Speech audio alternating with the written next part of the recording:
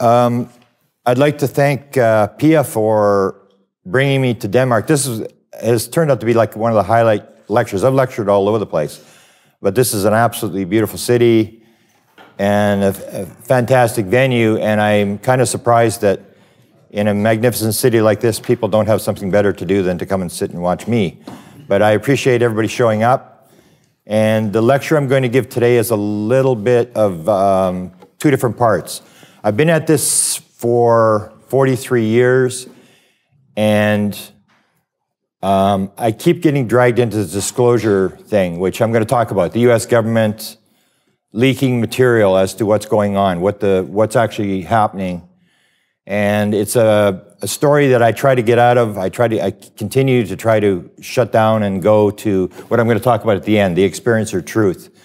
That to me, and I say absolutely, that unless you look at the people who are interacting with this phenomena, and there are a number of people who actually claim they're interacting with the intelligence behind the phenomena. And I say, unless you go to that thing and you go to the field of consciousness, you will never ever figure out what's going on. So I'm going to do the first part of the lecture on what the government is up to in the United States.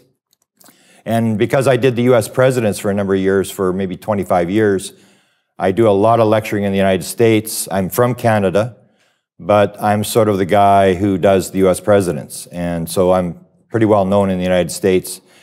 And so let's get started. And the first part is the disclosure circus. And to me, it is a circus. It is, in a lot of ways, sort of a waste of time, but it is what people are very interested in. And as I said, I'm from Canada. I live maybe 100 kilometers from the US border. And when the dollar was a little bit better, our dollar is very weak compared to the Americans. People used to go across all the time. And now, because of the political situation in the United States, a lot of Canadians basically will not go in the United States. They sort of are boycotting. But I live in a place called Winnipeg, Manitoba, Canada. It's the coldest major city in the world. And there's a very important UFO event that took place there in 1967. And the Canadian government has actually made a $20 coin for that event. It was a Stephen Michalak case in 1967, about 90 miles from where I live, right next to the American border. This UFO landed. This guy was prospecting, and he had all his tools. He was walking around in this bush area. This thing came down. The door was open. He looked in the door. He was yelling. He thought it was Americans. Come out! You got Americans. Come on out! And nobody answered. And then he was Polish, so he spoke Russian, Polish. He went through all these different languages. He got no response. And then suddenly the door shut on the craft. It started to spin around as it was taking off, and there was a vent on the side with grates. And the vent came across. His shirt started on fire. He had sort of very serious radiation burns. This went on for many years. It was investigated by the US Air Force, and it became a very, very famous case. And the Canadian government has actually made a coin for this, although it is sold out, so you can't buy it. This is Canada. The other thing that we always say is that because we live in this area, most of the Americans will come up and fish. So I always like to show this little slide. Americans coming up, they come to fish because our fish are fairly big, and we have 100,000 lakes where I live. And so Americans always come up there to fish. So I'll show you here an example of Americans up here fishing in Canada.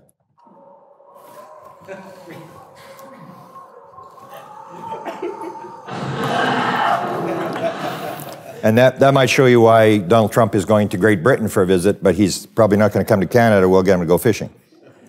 This is the object I saw in 1975.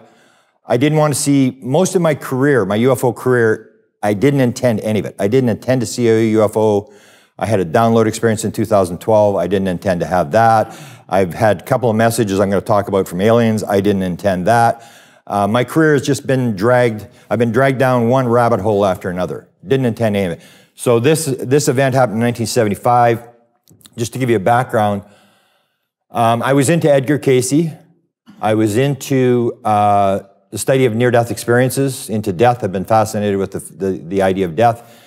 Wasn't interested in UFOs. There was a small town just outside my city where the object was seen almost every night, and it was called Charlie Red Star. This is the object. This is one of the best photographs that was taken of it. I said to my friends, let's go out and see what's going on. He said, okay, we were very young. I was at university at the time. We didn't go, and then 3 months later, they caught this thing jumping off the ground on film. The local TV station caught it on the ground, and it jumped up in the air, and they filmed this whole thing as it took place. And it was at that point I said to my friend, come on, let's go see. And I describe it as the lottery ticket. You buy a lottery ticket, and you know there's a chance you're going to win, but you know you're not going to win. And that's what it was. I thought, everybody else will see it, we won't see it. We went out, we were in the town, out of the town, in the town, out of the town. An hour later, my friend said to me, who was driving, said, we'll go back into town one more time, and if we don't see anything, let's go home. I said, fantastic. This has been a total waste of time. We turned around the car to go back in, and the thing flew right in front of the car, and it was not a light in the sky. It was an object. It was down low. It was very low to the ground, very, very close in front of the car, almost like they wanted me. And we were looking around at stuff. Was this what they're looking at? Is this what they're looking at?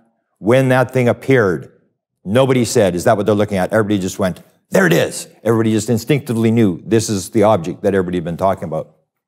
I fell off the edge of the earth. The rest of the people in the car went on with their life. I went out 2 nights later, dragged all my friends out there. After an hour, they all said, we're going home. We're hungry. We're going home. I said, no, stay. You got to see this. You got to see this. We're going home. They went home. 15 minutes later, it appeared a second time. This time it flew right at us the second time. And it was at that point when the thing made the turn, it was coming right at us and down very low. It was red, it looked like it was alive. It was sort of beating. It was coming right at us. Little green glow on the backside, and it made a turn, and it headed off into the north. And I remember thinking, wow, that may be actually from another planet. I was just absorbed, and I couldn't figure out why nobody was investigating it. So I went and investigated the whole thing. I interviewed hundreds of witnesses in this small town. Half the town had seen this thing. And I would interview all these people, and I put together a manuscript, which I tried to publish, and has now been published in the last couple of months out of a publishing company in Toronto. It's called Tales of Charlie Red Star. And nobody would publish the manuscript. And the local publisher, because it was a very famous story in Manitoba, where I come from, the local publisher set the course for my life. When I sent her the manuscript, she replied to me, she said, Mr. Cameron, you may believe in this kind of stuff. Count me among the unbelievers. And I went, whoa, I just couldn't believe it. I thought this was the greatest story in the world. I had all these witnesses and stuff. And she just said, I don't care. So I gave up on witnesses. And this object, which I saw first in May of 1975, all I was interested in at that point was, who knows what I saw? I'm just an ordinary person. There must be somebody in the world that knows what's going on. So I started a crusade to find the highest level people that I could. Somebody who would know, had the security clearance, the power, the political power, whatever it was, that would know what's going on. I went to the Canadian government. I studied what the Canadian government had done. I put a lot of that stuff on my website, which is presidentialufo.com. And that led me to the former president of Penn State University, who had 14 honorary doctorate degrees, was chairman of the board of the Institute for Defense Analysis, and I'll talk about him in a little bit later on. And his research, chasing him for 8 years, trying to get him to tell us, because he knew what was going on. And he was very, very old at the time. And I went to one of the presidential libraries where he said he was going to send some of his material to look at his files. And it was there that I got the idea, oh, the president is the most important person in the world. What does he know about UFOs? And I started going from presidential library to find out which presidents had had sightings, what they had written about it, what the documents were. And the last thing that I worked on was I started chasing the head people at the CIA. And I figured that they knew, and some of these people were actually talking, sort of in rhymes and riddles, and it appeared that they were leaking material. So I started to chase them. So that's been my whole career, is to chase that. And then, as I'm going to show you at the end, in 2012, I have a download experience where I say, almost like the publisher, this is a waste of time. And it's like, whoa, and I could see what was going on, and I moved into this field of consciousness. And at the end, I'll show you what I consider the most important story I've seen in 45 years, which happened to me last year. So this is the latest book, and Pia has actually helped me with this book. Her name, if you get it off Amazon, her name is actually in the book now. She presented a lot of this stuff. She was helping me. And what this book is a book on music. I got a message from an alien. And the alien is this one here. You can see it in the crop circle in 2002 in Great Britain. And up in the top right-hand corner is the actual alien. They're called the Guardians, and it's the aliens that were interacting with an experiencer by the name of Chris Bledsoe, who's in North Carolina. He's a guy who Warner Brothers, the Hollywood production company, was going to spend $80 million. They said this story would be bigger than The Passion of the Christ, which was a huge, huge movie in the United States. And he had this encounter in 2007 with these beings. They're 7 feet tall, they're bluish green, and he calls them the Guardians. And you'll see that in 2002, they appear in this crop circle. It's exactly the same alien. There's no doubt it's the same alien. So anyway, he phoned me in 2014. I have to have this download experience, which we'll talk about later. And he said, Grant, he said, I got a message for you from the Guardians. And I said, okay, because I'd had some bizarre experience with this guy. And I knew this guy he's in touch with something. I don't know what's going on, but he's very much, a lot of stuff happening around this guy. So he said, I've got a message from the Guardians. I said, okay, what is it? And he said, they want you to know that the message is in the music. And it was at that point I said, well, Chris, you may be talking to the wrong guy because I'm not into music. I don't play music. My whole family is very musical. I've never played an instrument, nor do I ever intend to play an instrument. I don't listen to music. I've never listened to music. And so I said, well, you know, and he said, well, you should listen to the song Kashmir by Led Zeppelin. And I went, okay, whatever. And then he said, the other song you should listen to, and this is how I kept getting dragged down into these rabbit holes. I was not going to touch this story. I had no interest in the story. Then he said, you should also listen to a song called After the Gold Rush by Neil Young. And I went, Neil Young? Are you kidding me, Neil Young? And I live, as I said, I live in a city that people even in Canada don't want to go to. And Neil Young grew up there. And we've had some famous musicians come out of this. I live in a city of about 700,000 people. So Neil Young came out of this city, and I would not have touched the story if it hadn't been for Neil Young. So I said, Neil Young is involved? And he said, yeah. And so when I looked at the lyrics, and if you look at the lyrics in After the Gold Rush, it basically is the message that a lot of experiencers put out. 39% of all experiencers say when they're on board the ship, they are shown the screen, what's called the screen. And on the screen, these environmental images of the destruction of the world, that we're destroying the world. And this is the lyrics that are at the end of the Neil Young song, After the Gold Rush. And so it basically says, we're treating the world like a gold rush. And when the gold is gone, the silver seeds, the flying saucers, are going to come down and they're going to take the chosen ones, which is what often is described as the experiencers, the people who have been abducted. They're going to take the chosen ones to another planet. So I was hooked, and then I started putting this thing together, and I will do an online thing which will describe this book. This is some of the most fascinating stuff. I mean, if you think disclosure is exciting, you should see we go through a lot of very, very interesting download experiences, and even we were at the Bohr Institute. And I will talk about that a little bit, where the idea of the quantum atom came from. It didn't come from somebody figuring it out. It came from a download where Bohr was in a dream and he's at a horse race, and they're describing how the electrons stay in orbits. They're like horse track racing. And then Behind the Park, we were in Behind the Park, and Werner Heisenberg, the quantum idea of the uncertainty principle, Behind the Park, that came in a download as well. So what this book is, this book on music is all the musicians who have gotten songs in dreams, all the ones who have spontaneously written songs, all the ones who are interested in UFOs. And I sort of indicate that there may be as many as 36 major musicians that I believe are experiencers who have interacted with the beings, and how many have written UFO songs. And it's just an amazing, amazing story. And again, it came from somebody phoning me up and saying, I got a message from an alien. And I've now gotten 3 messages from aliens, and every time someone phones up and gives me a message, now I listen very carefully, and all I say is, make sure you get the message. What's the message? Because it's a bizarre world where almost nothing is impossible. This is the book that we're going to talk about a bit today. It's called Managing Magic, the Government's UFO Disclosure Plan. And I've been in this for about 20 years. And what I say in the book is that the U.S. government has been leaking since 1947 what's going on. They don't want you to be able to confirm it, but they are leaking certain aspects of the story. They're indirectly, through fiction, through Hollywood, through various methods, they are leaking the story of what is going on. And what they do is they surround it by disinformation so that it gets out there and nobody can confirm it. So the story bounces around, everybody hears the story about the live alien at Area 51, crafts at Area 51, you know, the fact that there's a committee that's running the thing, all these different things are leaked out, but nobody can confirm it. So I wrote this book, and now I'm working on a second book because, as you probably know, there's been some recent developments, a bunch of stuff has happened, and then I swear I'm getting out of this thing, I'm going back to the consciousness and that kind of stuff. But I say, and I've worked on this for many, many years. I started the disclosure thing back in the 1980s, working with a guy by the name of Bill Moore, who was considered to be the top UFO researcher in the world at the time. And he had interacted inside the American government, had a bunch of contacts, a bunch of sources. So what I say, and I think people sort of get this confused, what I say is the government is not disclosing. What they're doing is more like confirmation, which I'll talk about later.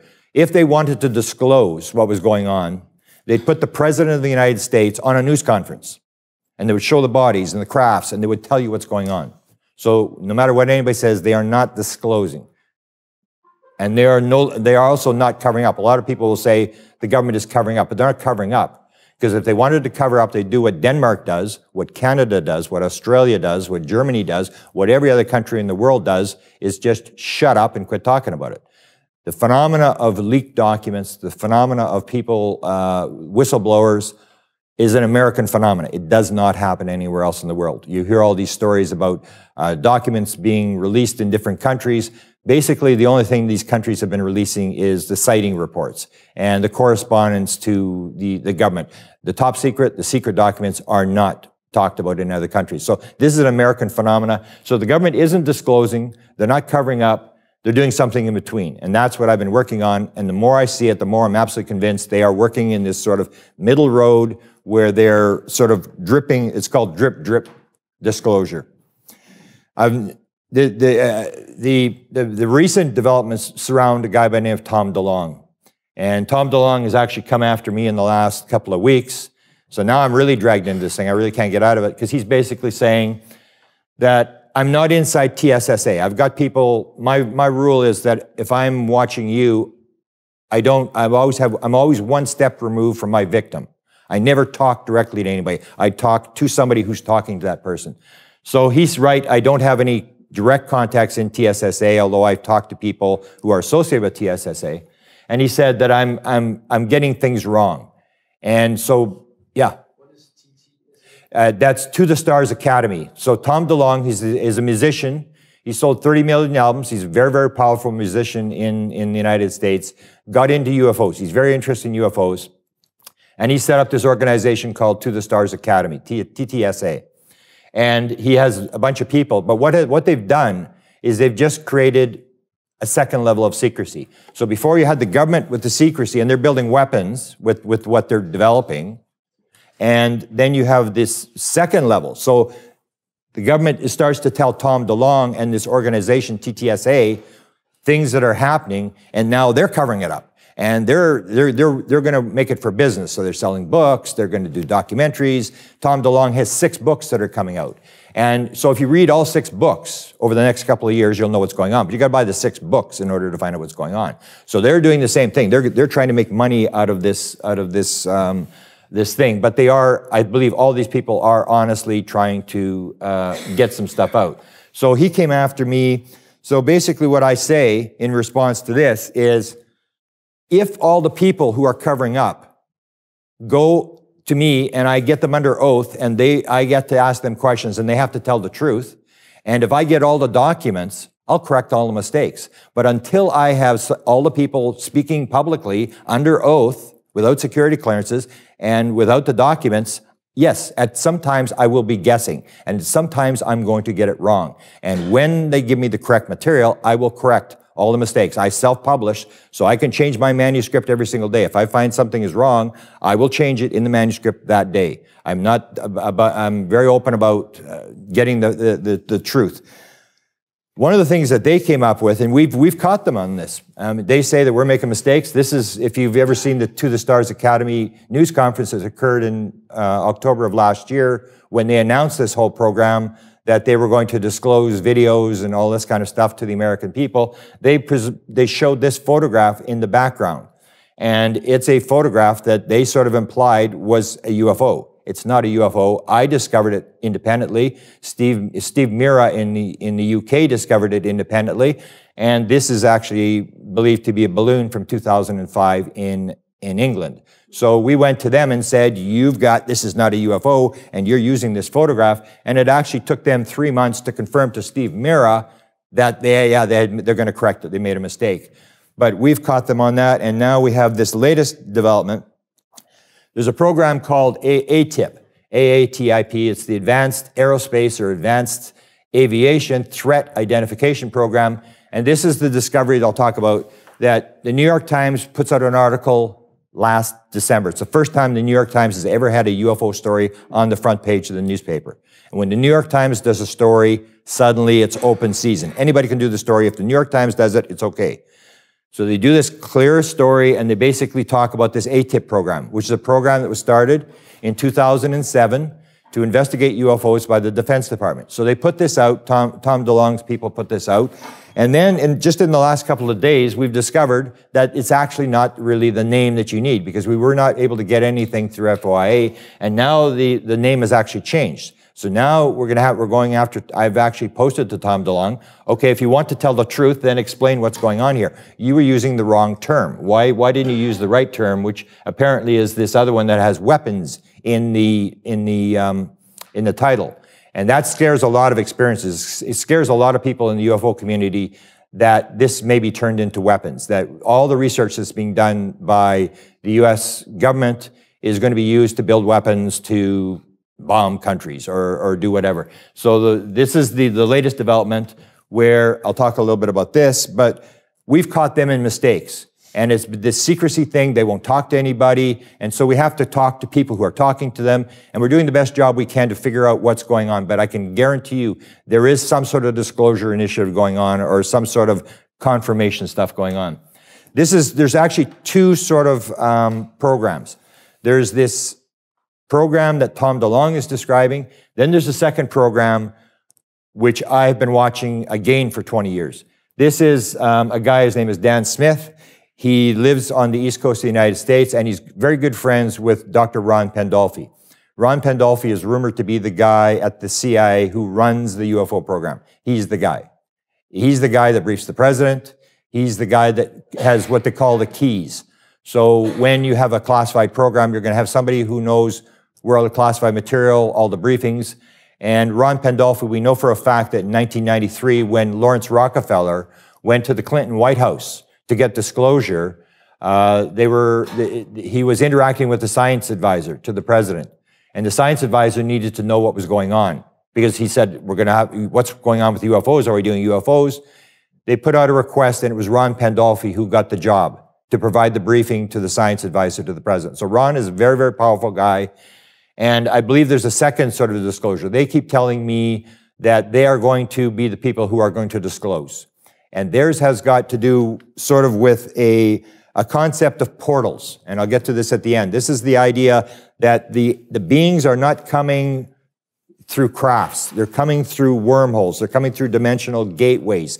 They're coming through what they call these portal things. So this is only a couple, and I'll show you how fast the story is developing. This only happened about 3 weeks ago. I was in the United States lecturing, and I got a phone call from Dan Smith, and he said, I need to talk to you. Why don't you answer your phone? And when you're in a foreign country, your phone's on roaming, so you don't really use your phone. I managed to get a hold of him, and he said there's been a development, and they told this story of what he believed was this portal technology that's being worked on by a guy named Joe Firmage, who lives in Salt Lake City. He had a $2.5 billion computer company that he was the executive officer of. He had a vision in his room. This being came into his room. They were talking about outer space, and the being said to Joe Firmage, why should we help you? And Joe Firmage said, because I'm willing to die for it.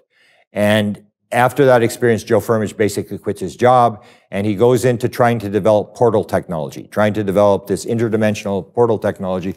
And this is the story that they were putting out, that they had actually had an event at Salt Lake City.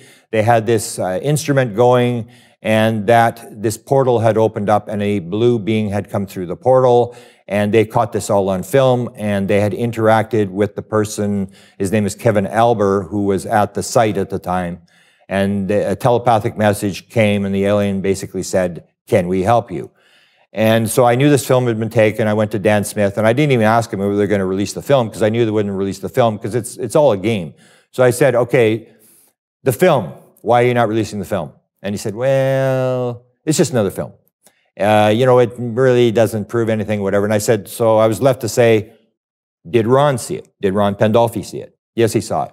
I said, did he consider the film to be significant? And he said, yes, he did. So this is the second one, and I don't watch it very much because not much happens. There is this thing behind there. They offered me an insight on this thing. They offered me to be a part of this disclosure initiative. I said, I will help you, whatever you want, answer your questions, whatever. If you need any help, I don't really want to be a part of it. I would rather be a chess player than a chess piece. So I was told you can be on the inside, you're going to have 100% of knowing exactly what we're going to do. You're going to see the phone calls, you're going to be involved, or you'll be on the outside, you get 10 to 15%. I said, I'll take the 10 to 15%. So I'm working on this one, but it's not as productive. It hasn't produced as much as the DeLong thing. So there's actually two initiatives going on. One by this CIA guy, one by Tom DeLong, this musician who sold 30 million albums. Every time he tweets, he gets 15,000 retweets. He's a big figure in the United States. So the way I set up the book is I say it's magic. What I maintain, I may be wrong, is that it's not just UFOs. If you look at what the CIA says, the word is used as phenomenology. So it's not just UFOs, it's remote viewing, it's ghosts, it's telepathy, it's all these bizarre phenomena. It's all the same thing, called phenomenology. And UFOs is only one part of it. So what I say, they're not dealing with UFOs, they're dealing with magic. They're dealing with all these different paranormal phenomena, and they're all linked, they're all connected. And so what I say is you have magicians who understand some of the magic, all this paranormal stuff. And what they do is they feed it to messiahs, people who, like Tom DeLong, Stephen Greer, this Dan Smith that I showed you before, believe that it is their role in life to get the material out. So the magicians are feeding the material to these messiahs. So I wrote this book, but what I say is the Tom DeLong operation that's going on now, this disclosure, this dripping ideas of what's going on now has been going on for 70 years. And what I do in Managing Magic is I go year by year by year, and you go, oh, another one. 56, Walt Disney has offered a documentary. 1973, my friend Bob Emenegger has offered a documentary. And they're giving these people material to put into documentaries to get the word out. They don't want you back in 1947 where you have no idea what's going on, because if there's a crash, if something happens, they want the people to be as up to date as to what's going on without being able to confirm it, so you don't have all sorts of bad things happen. I will skip the next part. This is when it rains, it pours.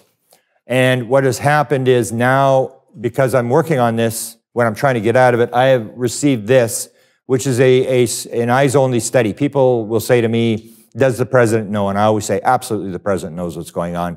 They want you to think the president doesn't know what's going on because they don't want you asking questions of the president. So they play this plausible deniability, the president doesn't know what's going on.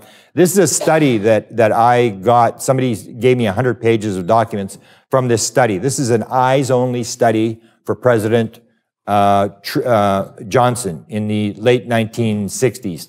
And in this study, it basically shows a committee of 8 people who are working on a program to discover UFOs and to give it to the president. So I've got this, and just to quickly show you, it's the same group. You have CIA, you have the To the Stars Academy, then you have the Eyes-Only study in the 1960s, and you have the same thing. You have the head guy from the CIA, head guy from Lockheed Skunk Works, a top guy from Wright-Patterson Air Force Base, you have a top physicist, and then you have a guy at the National Reconnaissance Organization, which is the group that takes all the U.S. satellites, all the spy satellites, all that kind of stuff, is the National Reconnaissance. And both these studies, whether it's the To the Stars or whether the Johnson thing, they have the same people on that are doing the study, almost as if you need these people in order to work on the UFO program. The TSS organization, I said, it was started by Tom DeLong in about 2015. He has always been interested in UFOs, and he makes a move to the U.S. government. He believes that he has a way to get the story out. And he was with Blink-182, the rock band, and has a big following among very young people in the United States. So he goes to to Lockheed Skunk Works. He puts out the message that you guys are messing this thing up. You're trying to get the story out to the American people. You don't know what you're doing. You need someone to help you. And I have this big following among young people. And if you want to get the message to them, I've got this plan to do it. So that's where the origin, this is where TSSA comes. So Tom DeLonge builds this operation. He builds this platform which the government can work through this platform. But what I always want to correct to people is that there's actually, in the thing, it's not Tom, people think that Tom DeLonge set it up. And what I say is Tom DeLonge did not set it up. He set up the platform. They came in and they gave him all the people that are talking to him. He didn't find these people. And that's the important thing. Is Tom DeLonge running this thing, or are they running Tom DeLonge? And Tom DeLonge, in that message that you saw at the beginning, actually says, I'm not running this thing. And I said in my reply, I've known this for a long time, you're not running it. He just provided the platform. So there's a bunch of conservative elements. And if you've seen the stories, the New York Times does the story in December. They say the government has been investigating UFOs. They've been doing it since 2007. The Washington Post does a story and says, not only has the Defense Department been doing it, the CIA had a program, and there's other programs. And that was told to a guy who'd won 2 Pulitzer Prizes. So this release is made in December, and the government admits, yes, we're investigating UFOs. And yet what they do is there's these conservative elements. So what they do is they say, you will never hear them use the word UFO. They use the word UAP, which is an English word for unknown aerial phenomena. And they change the term. So when they're being interviewed by CNN, Fox, Washington Post, BBC, or whatever, they'll say, they'll always call it ATIP, or the UAPs, and they will never use the word alien. They'll do the interview and they'll say, we've discovered that there are UFOs, but we're not saying they're aliens. We're not saying it's ET. And they try to stay away from that, and they say, we're skeptical. We really don't know what's going on here. We just know that the government is investigating UFOs, and the government is admitting they're investigating UFOs.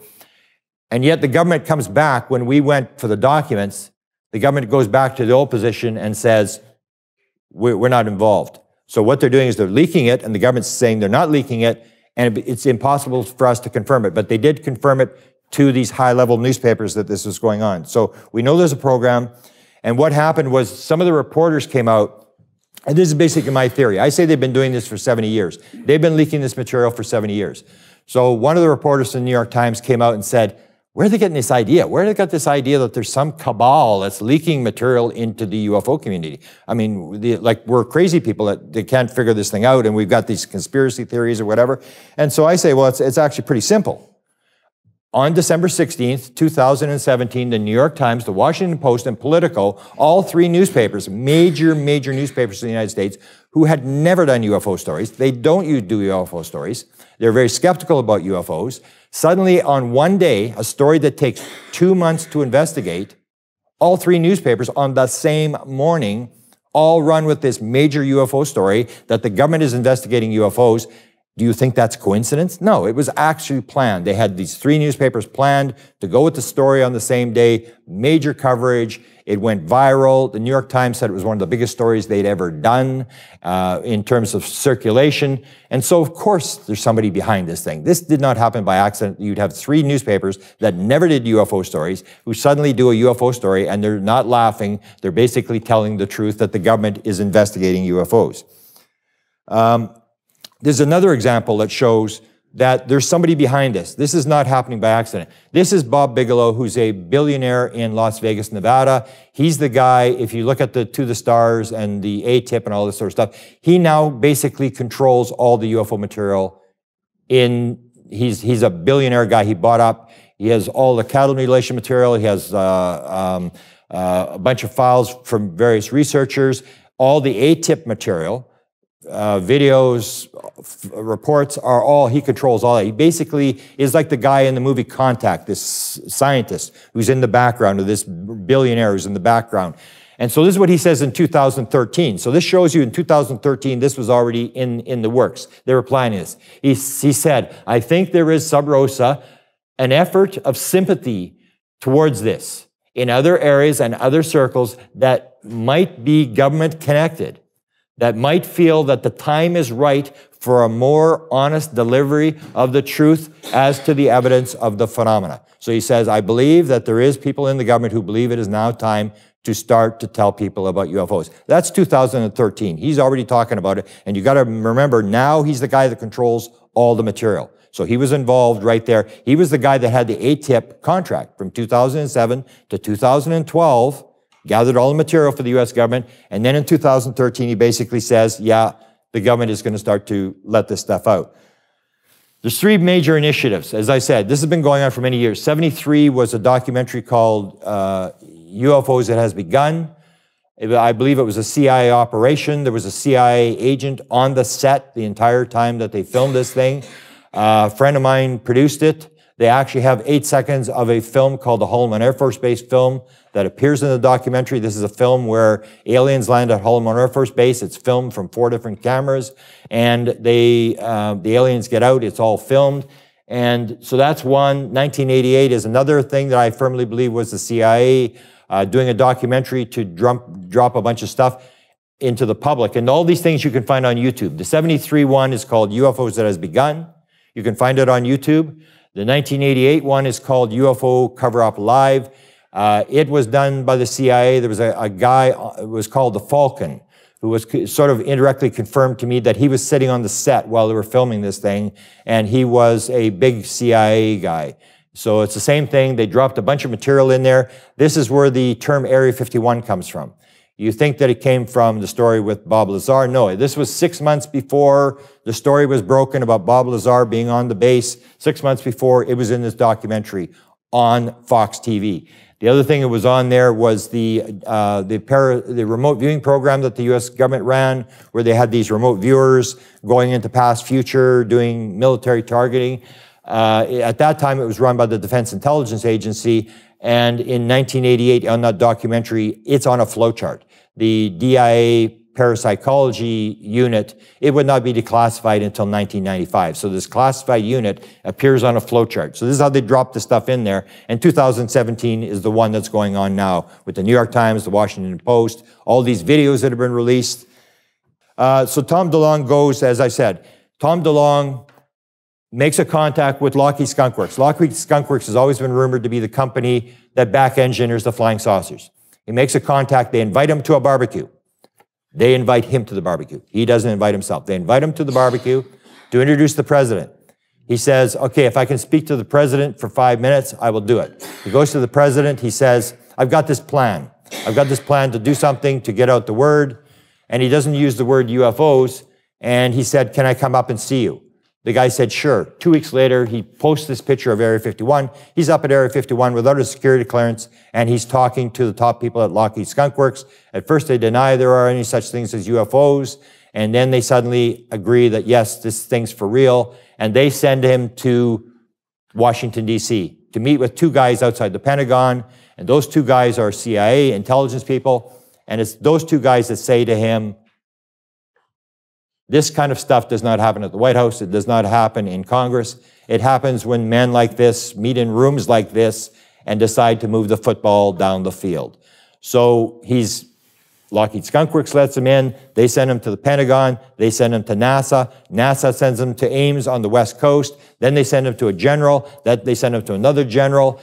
And what they do is they move him around, and all these people link up with him, and they start to feed him material. They start to leak the material, and he uses he has a media company, and he does books, he does movies, he does all this kind of stuff, and the idea is to use him to get this material out to the people. So he's at Area 51, then he meets a general at Colorado Springs. This is a general that basically asks him, what do you need? So this is a question, like, how do we think there's somebody behind this disclosure, that people are leaking stuff to people?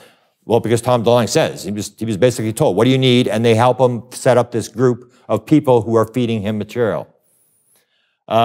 He said, this is the one, he got the email, he goes to the Pentagon, these 2 guys meet him in the room.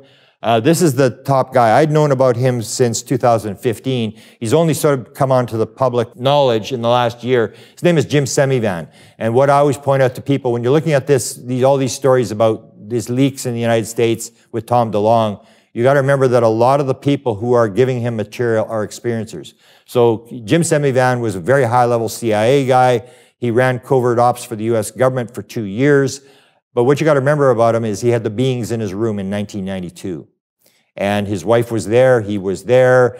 He said it shattered his idea of what reality was about when suddenly these beings were in his room. So he's different than you sort of think it's the evil government guys who are doing whatever. Sometimes you got to remember that there are people there who are just like you and I. They're down the rabbit hole and they're trying to figure out what's going on. So Jim Semivan, this very powerful guy, and he's the guy who's the director of To the Stars Academy now. He basically runs this thing. He discovered Tom DeLonge and went in to help him get the message out. But I've known about him long before. I was told about him and the fact that he was interested in trying to get the word out. This is a key one, and I actually had some of this stuff in Denmark actually added to my story. I actually got sort of a help on this. This is more important than I thought it was before. Tom DeLonge has an encounter with John Podesta. And if you know who John Podesta is, he is the guy who ran Hillary Clinton's presidential campaign. He was known as the most powerful person in the Democratic Party in the United States. He had worked for Bill Clinton. And he was, when he was in the Clinton administration, he was known to be very interested in UFOs. He was very interested to be known as the X-Files man. The documentary stuff or the series X-Files, he would talk to reporters in the 1990s and tell them that whenever there was an X-Files episode on TV, he didn't care what was going on at the White House. He was going home to watch X-Files. So he became known as the X-Files man. And I think he tried to talk Bill Clinton into disclosure. He's very much into open government. He's very much into open, no secrets, this kind of stuff. He is the guy that ran Hillary Clinton's campaign, and he is, so Tom DeLonge contacts him. And he is, at the time, he's working for Barack Obama. He's a high level, he's the top advisor to Barack Obama. He's a lawyer, and he contacts John Podesta, and he sort of pitches him his program. I want to do this kind of thing, and so Podesta says, I'm kind of busy, phone me back in 2 months. Tom DeLonge doesn't think he's got the message, he thinks he's messed it up. He doesn't phone him back, and 2 months later, Podesta phones him back and basically says to him, I'll read it here. I didn't phone him back because I didn't think he was really absorbing what I was trying to pitch. Then all of a sudden, I got a flurry of emails from the office, from John's office, that he wanted to be in on this disclosure plan that Tom was working. He wanted to be in on the disclosure plan. And I'm to come out to Washington, D.C. Tells Tom, fly to Washington. It's a major priority.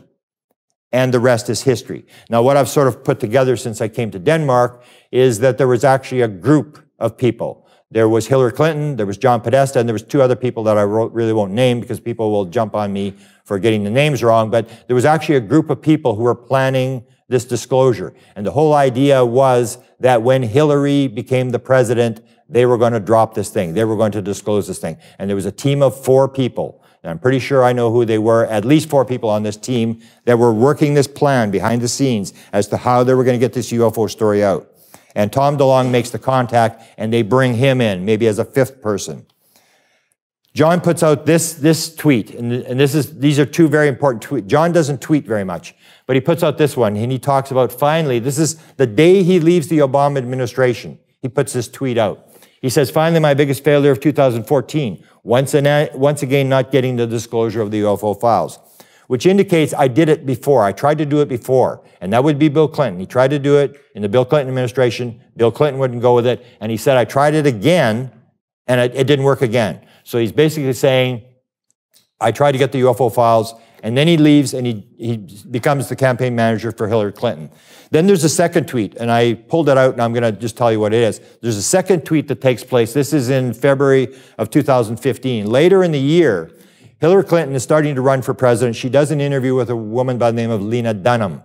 And after that interview, John puts out maybe even a more significant tweet than this. He said, good interview, Lena. Next time, ask her about the aliens. And that's important because you got to realize to run for president of the United States, it's a $1 billion campaign. And a lot of stuff can go wrong. And the whole idea that you would bring up aliens in the middle of a presidential campaign, if that thing were to go south, if suddenly it all sort of, everybody thought Hillary was a crazy person by talking about aliens, you would lose the campaign. You'd be over before it started. And you would go down in history as the stupidest person that ever lived by bringing up the word UFO. So the fact that John brought up the word UFO meant, number one, that he had done a focus group. He had done a study where he got a bunch of people in the room and asked them, and it went positive. It wasn't a negative issue anymore. So he says, ask her about the aliens. Then what happens is, Hillary doesn't talk about it. You've heard the stories that Hillary talked about UFOs, but Hillary never brought the subject up. Hillary only answered questions. She answered 3 questions. After the tweet to Lena Dunham, Hillary starts waiting for someone in the media to ask her the UFO question because they're going to drop this disclosure. They're going to drop the UFO thing, and they're setting this thing up. So she's supposed to go on the Kimmel Show, which is a big comedy show in the United States, a talk show, late night talk show. And she's going to go on the Kimmel Show, and Kimmel's very much into UFOs. Every time he gets Barack Obama or Hillary Clinton or people like that, he always says, you know, if I was the president, the first thing I would do, man, before I even put my hand on the Bible, the Bible would still be hot, and I'd be running to find out where the UFO files are. And so every president, every high-level person, he asked him this question. You know, what did you look for the files? He asked Bush. He asked all these different people. So Kimmel's very interested. So Hillary, in November of 2015, goes on the Kimmel Show. And she's waiting for him to ask the UFO question. And later in the WikiLeaks emails, it discloses the fact that she's waiting for it, and they don't ask her, and she's upset. And it says in the WikiLeaks email that she had practiced for 5 minutes. She had practiced this answer to the whole thing, and she didn't get asked the question. She doesn't get asked the question until March of 2016. So she's waiting for these questions to be asked. And well, John says here, in one interview, he says, I talked to Hillary about that. There are still classified files that could be declassified. I think I convinced her that we need to have an effort to go and look at and declassify as much as he can. So he basically says, I talked to Hillary. I've convinced her that we have to declassify the UFO files. We've got to make it public. So then Hillary's waiting, and she gets, just before this slide, in the end of 2015, a friend of mine by the name of Damon Steer is the first person to ask her the UFO question. They're in New Hampshire, which is the first primary state. This is when it all starts. And Damon Steer asks her, what do you think about UFOs? And she said, I'm in favor of it. I think we should disclose. And she goes into this whole thing. I think we should open this stuff up. So he asked the question, and a couple of weeks later, this comes out of the WikiLeaks emails. It's the most important WikiLeaks email there is. This is where it shows that there's a meeting that takes place. It's January 25th of 2016, and they have a meeting on UFO disclosure. John Podesta is running the meeting. His secretary sets up the meeting. It's on what's called a go-to meeting. It's an internet video chat thing where people come in. John doesn't know how to work it. His secretary sets it up for him, and they start bringing these people in.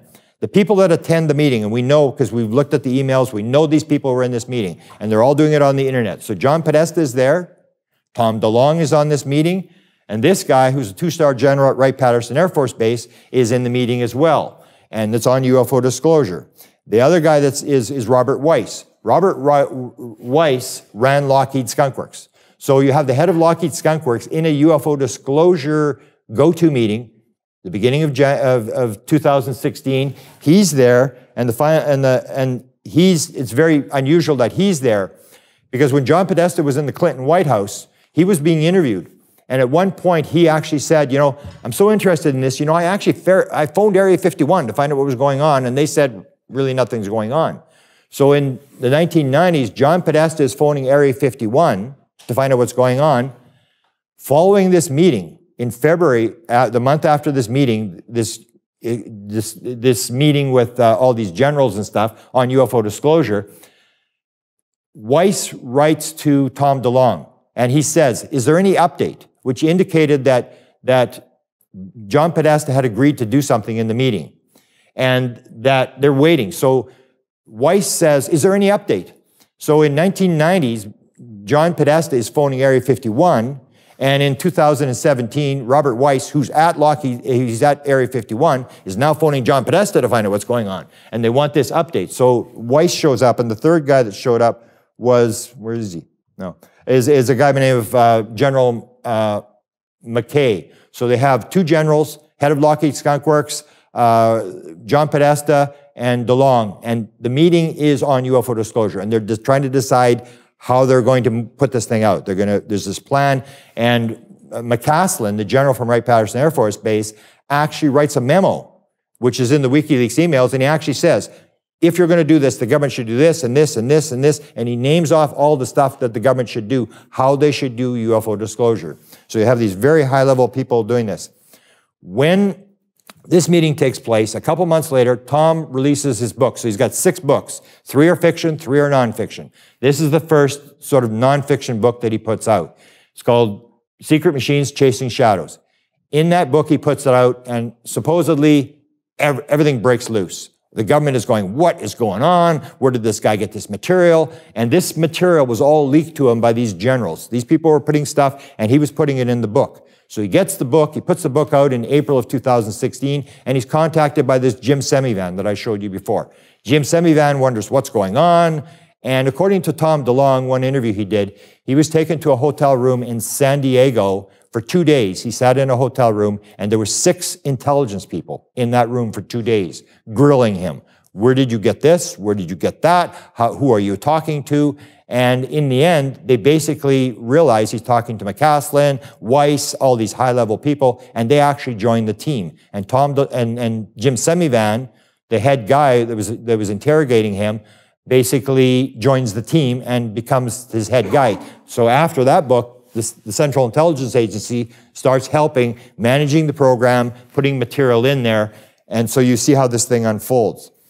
What I say is, and this is based on my 25 years experience with the president, I say the president knows, and nothing happens unless the president authorizes it. The CIA does not run around and do a bunch of stuff on their own. They get permission from the president, because if they don't, if something goes wrong, they did it and the president's going to get blamed. Everybody knows the president is in charge. So here's what I think. You have these green lightings. So the president can't say anything. If he says something, then everybody's going to start asking questions. And so he can't say anything. So indirectly, they do things in the background. And it's like green lighting. The president does something to basically indirectly say, okay, go ahead with it. One of the key interviews was this interview that was done in November of 2015. Barack Obama does an interview with GQ magazine. In the interview, they ask him a question. Has nothing to do with UFOs, and he volunteers to talk about UFOs. He's not asked about UFOs. The question is, have you ever said, give me the JFK assassination files? I want to read them. Give me all the secret stuff. Have you ever said to somebody, give me all the secret stuff? Because the president has no security clearance. The president can see whatever he wants. There is no security clearance for the president. So have you ever asked for all the secret stuff? So Barack starts talking about UFOs. He said, I got to tell you, it's a little disappointing. People always ask me about Roswell and UFOs and the aliens, and it turns out that the stuff that's going on that's top secret isn't nearly as exciting as you'd expect. In this day and age, it's not as top secret as you would think. So basically, he says the top secret UFO stuff isn't as exciting as you think. So he's basically declared the UFOs are real and it's top secret. And then the reporter, I always say, he either hit his head or had a stroke or something, fell asleep. And so he goes to the next question. Would you like to be a Supreme Court justice? He basically is handed the story, and he just goes on like he's reading the questions off a thing, and he goes to the next question, and nobody ever pursues Barack. So Barack is giving a green light. He's basically talking about UFOs, and there's a thing that this is known, there's some articles have been written about this, that many legal experts agree that once the president speaks publicly about something, the information is effectively declassified. This happened with the stealth fighter. If you remember back many, many years ago, the stealth fighter became public. It was declassified because Jimmy Carter talked about it during his presidential campaign. As soon as he talked about the stealth fighter, boom, it's declassified. Everybody can talk about it. Barack Obama did this with the word Area 51. When they started using the word Area 51 was after Barack Obama gave an award to Shirley MacLaine, the famous actress in Hollywood. And she's into UFOs big time. So what he comes and he's giving her an award at the Kennedy Center, and he reads, he says, you know, when you become president, everybody always wants to know what's going on at Area 51. I didn't know, so I phoned Shirley MacLaine. And everybody laughs. It's a big joke. And Shirley's laughing or whatever. And then he says, you know, I'm probably the first president ever to use the word Area 51 in public. At that moment, Area 51, everybody can talk about it because the president has outed it. And that's how the game is played. So Barack is basically outing this thing. In December of 2015, Hillary's asked the first question. She gets very public, and she has 3 questions asked her. And every one, she does not evade the issue. She says very clearly, in the one interview in New York called The Breakfast Club, there's an African-American guy sitting right beside her, and she's talking, and the guy says to her, you know, I think I've been abducted twice. And she goes, oh yeah. She says, I think I believe these people. I believe that they're telling the truth. They're not sitting in their kitchen making up stuff. So this guy basically tells her he's been abducted, and she doesn't blink an eye. Yeah, I know that. I know what's going on. It doesn't, and she's very open about it. She's not covering up this subject. But she only gets asked 3 times. Most people don't ask her. February of 2016, Barack does it again. And you got to remember, in the old administrations, say the Kennedy or Johnson, Nixon, even Jimmy Carter, the president never used the word UFO, ever. Jimmy Carter used it before he was elected. He used it after he was elected. But when they're president, they never use the word UFO. It's this deal. You don't want anybody asking you questions. But Barack talks about it all the time. He's always talking about UFOs. And here's one. This is little girl's name is Macy. She comes on the Ellen show, and she's an expert. She's 6 years old. She's an expert. She knows everything about every president. So they bring Barack Obama on, and then she's all excited, and the president is there and stuff. And then Ellen says, well, what would you like to ask the president? And she said, I'd like to know, are there aliens? And of course, everybody laughs. And Barack says to her, well, where do you learn that from? And she says, well, where do you get that idea? And she says, well, from a TV show, and called the Book of Secrets. There's this rumor that the president is given a Book of Secrets, has all the secrets about everything in there. And of course, they laugh again. I had a review done of this interview. As soon as it took place, I had a guy by the name of Ben Hansen, who's a former FBI guy who can read body language and stuff. I gave it to him, and he said they're reading off cue cards. And I went, whoa. And I did see this, and they were reading off cue cards.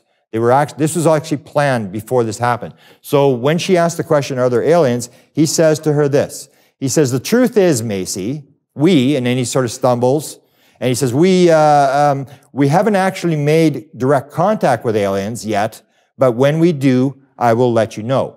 So Barack is talking. He's green-lighting. He's saying it's okay to talk about UFOs. And again, the president's talking about UFOs, so basically he's declassifying this stuff. February 2016, 17, basically the CIA, who said that they've never been involved in UFOs, they don't do UFOs, suddenly put an article on the front page of their CIA, and they say how to investigate a UFO sighting. And it's a straight up piece, how to investigate a UFO sighting, by an agency that said they're not involved with UFOs. So they're doing these things, they're gradually talking about UFOs, getting it acceptable to talk about UFOs.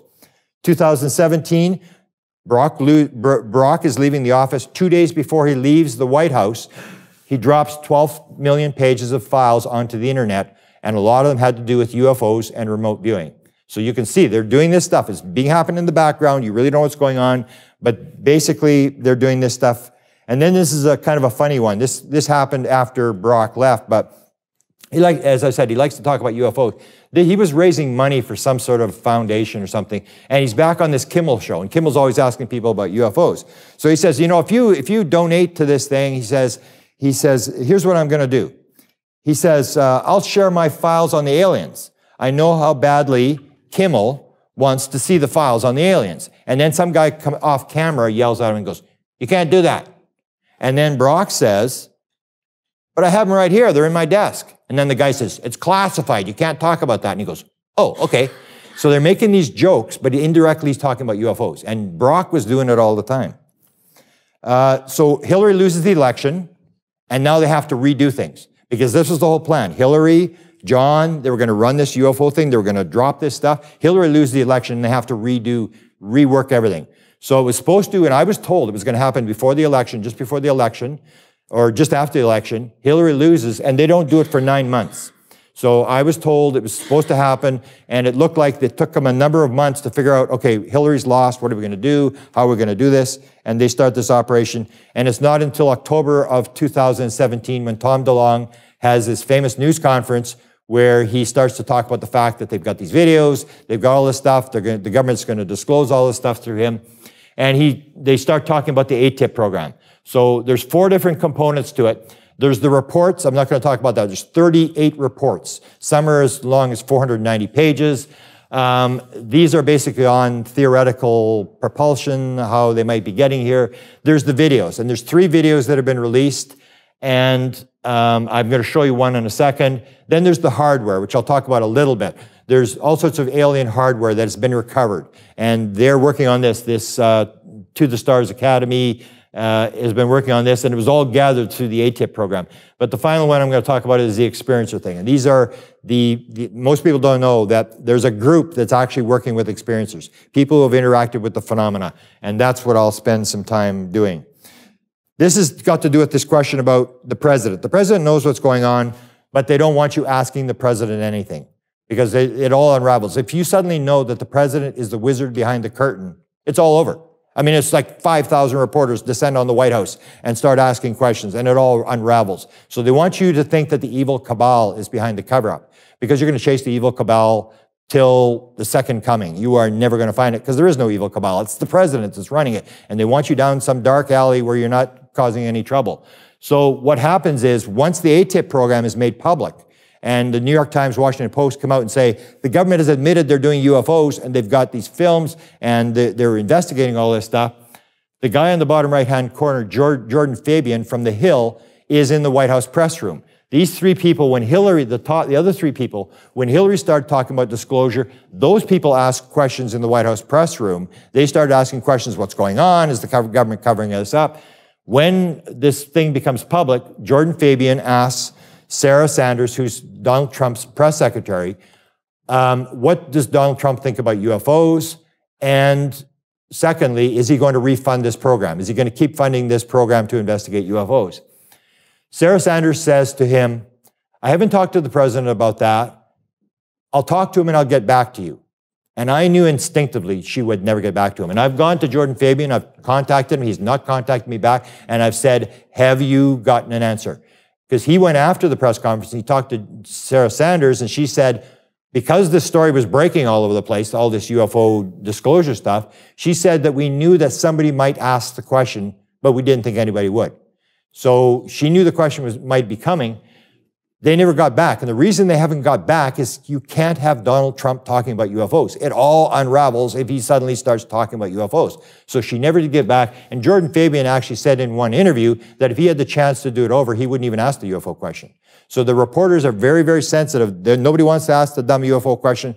The reporters aren't really pushing the scene, but Donald Trump was asked about UFOs. This is my thing. I say the president is in charge. He has no security clearance. He's the head of state. If you're dealing with Denmark, it's only the president can deal with Denmark. If you're dealing with aliens, it's only the president. You can't deal with a foreign power. It has to be the head of state. You can't have a lower level government official dealing with foreign powers. He's the civilian commander of the military. If the military is running it, he's the civilian commander of the military. If it's the government, he's the chief executive officer of the government, and he's the head of all 17 intelligence agencies. So no matter who's running the cover-up, the president is at the top of every single pyramid. And so I say the president is there. They just want you to think the president doesn't know. He doesn't know about Russia. He doesn't know about Monica Lewinsky. He doesn't know about Whitewater. He doesn't know about UFOs, because they're subjects they don't want the president to be talking about. Here's where Tom DeLonge, he has the press conference and he starts talking about the videos. We've got these videos. We're going to be releasing these videos that have been captured by the U.S. military. Leslie Kean meets with, she's one of the New York Times reporters, and when she was brought in, the significant thing is here, they brought the reporters in from the Washington Post, from the New York Times, and in Leslie Kean's, the description was there was, in the room, was several present and former intelligence officers and a defense contractor. So the question was, well, how do we know that they're leaking this stuff to the New York Times? Because the New York Times said they were leaking it, that they flew to Washington, and a bunch of people, high-level government officials, sat in the room. They showed them documents, they showed them videos, and basically, I think they gave them 2 independent confirmations off the record that this thing is for real, and they ran the story, and the rest is history. But the idea that this thing is happening by accident and that there's nobody behind it, absolutely, the New York Times, this is from the New York Times, said that these people were in the room and they were feeding them the story. So here's the video. Here's one of the videos. It actually, I showed it already in October of 2017. It's actually a Nimitz video, which was a Nimitz aircraft carrier battle group that was off the coast of California. They send up 2 F-18s. They sort of run low on gas. They send a second set of F-18s, and they capture this object through their sort of like the gun camera thing, and they're watching this object. And so what they do is they take that film, and first they leaked it in 2007 to a German website. And it was leaked there, and then they bring out To the Stars, brings that out again, except it's changed. You'll hear the 2007 version has no noise. The one that Tom DeLonge has like a vacuum cleaner going in the background. And so it's not really it's the same thing. And I think they may have altered the video to say that it's not the right video. It's a hoax, but it is the video just with noise. So this is they're picking up this object through the gun camera footage, and they've now released 3 different videos. One from the Nimitz in 2004, and 2 from 2015 off the East Coast. Now the FOIAs, when they released all this stuff, the New York Times released all this stuff, of course UFO researchers start looking for the Freedom of Information Act requests. So we start looking for the documents. We go to the government, we say, where's these videos? Where's these documents? Who is running the program? And basically what it comes back is they basically say, we didn't release any documents.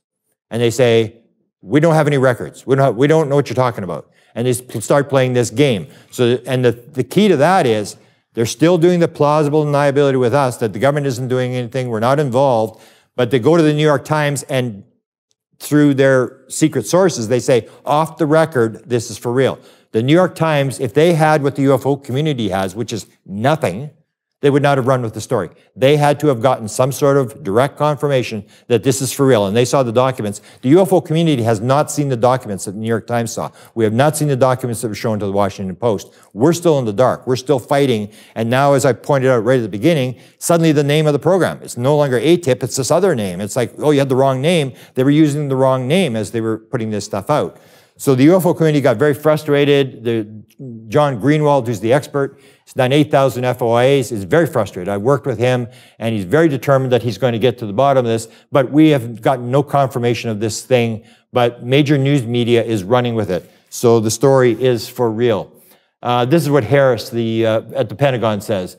There's been no release. We have not released any videos. This is Lou Elizondo. He's sort of the key guy who ran the ATIP program. And they have actually avoided the UFO community. What we were told by Jim Semivan was that he was supposed to attend the UFO Congress, which is a big conference in the United States, UFO conference, where there's up to 1,500 people registered for this in Phoenix, Arizona. And he was told not to go. He was told, they're going to ask you a bunch of hardball questions, and when you answer the questions, you're an intelligence agent. Not going to believe you anyway, so why would you go? So basically, the idea is they're not trying to convince you, they're not trying to convince me. They could care less what the UFO community thinks, because we're just going to ask a bunch of stupid questions. They don't care. What they have done is they've gone to the media, and it's like a vote. If you have the conservative party, the liberal type party, the liberals aren't going to vote for the conservatives aren't going to vote for the liberals. So when you are running your campaign, all you're interested in is the swing voters, the people who don't really know whether they're on one side or the other side. So what they've done is we already decided we're on one side of the equation. They don't need to convince us. What they're doing is they're going through the major media, dropping the story into the major media, and they're trying to get the people in America who go, I don't know, maybe they do, maybe they don't. And then they see the videos and they go, oh, they do. They're shifting the mentality, the thoughts of the American people towards one side of the story. That's what they're doing. And they won't deal with us. They won't give interviews. They won't talk to us.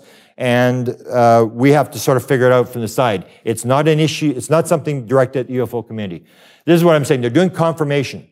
So what they had said, Bob Bigelow had said already in 1993, he was asked, and this is this big business guy who owned the contract that did all the investigation for the U.S. government on UFOs. He was asked in 2013, he was asked, are you in favor of disclosure? And he said, no, I'm not. He said, I'm in favor of confirmation. What you do is you just tell the American people, we have a phenomena, it's real, and you stop right there.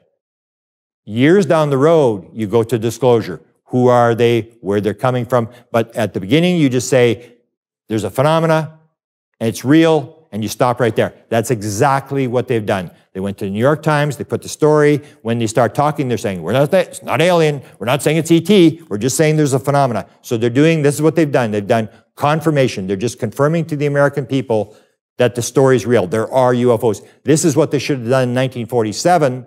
Instead, in 1947, they decided to lie and say there's nothing to this, we're not investigating anything, and they got into this 70-year lie that now they're trying to work their way out of by starting in 1947 and just simply saying from the beginning, yes, there's a phenomena, we don't know what's going on, but yes, there is a phenomena that is interacting with the human race.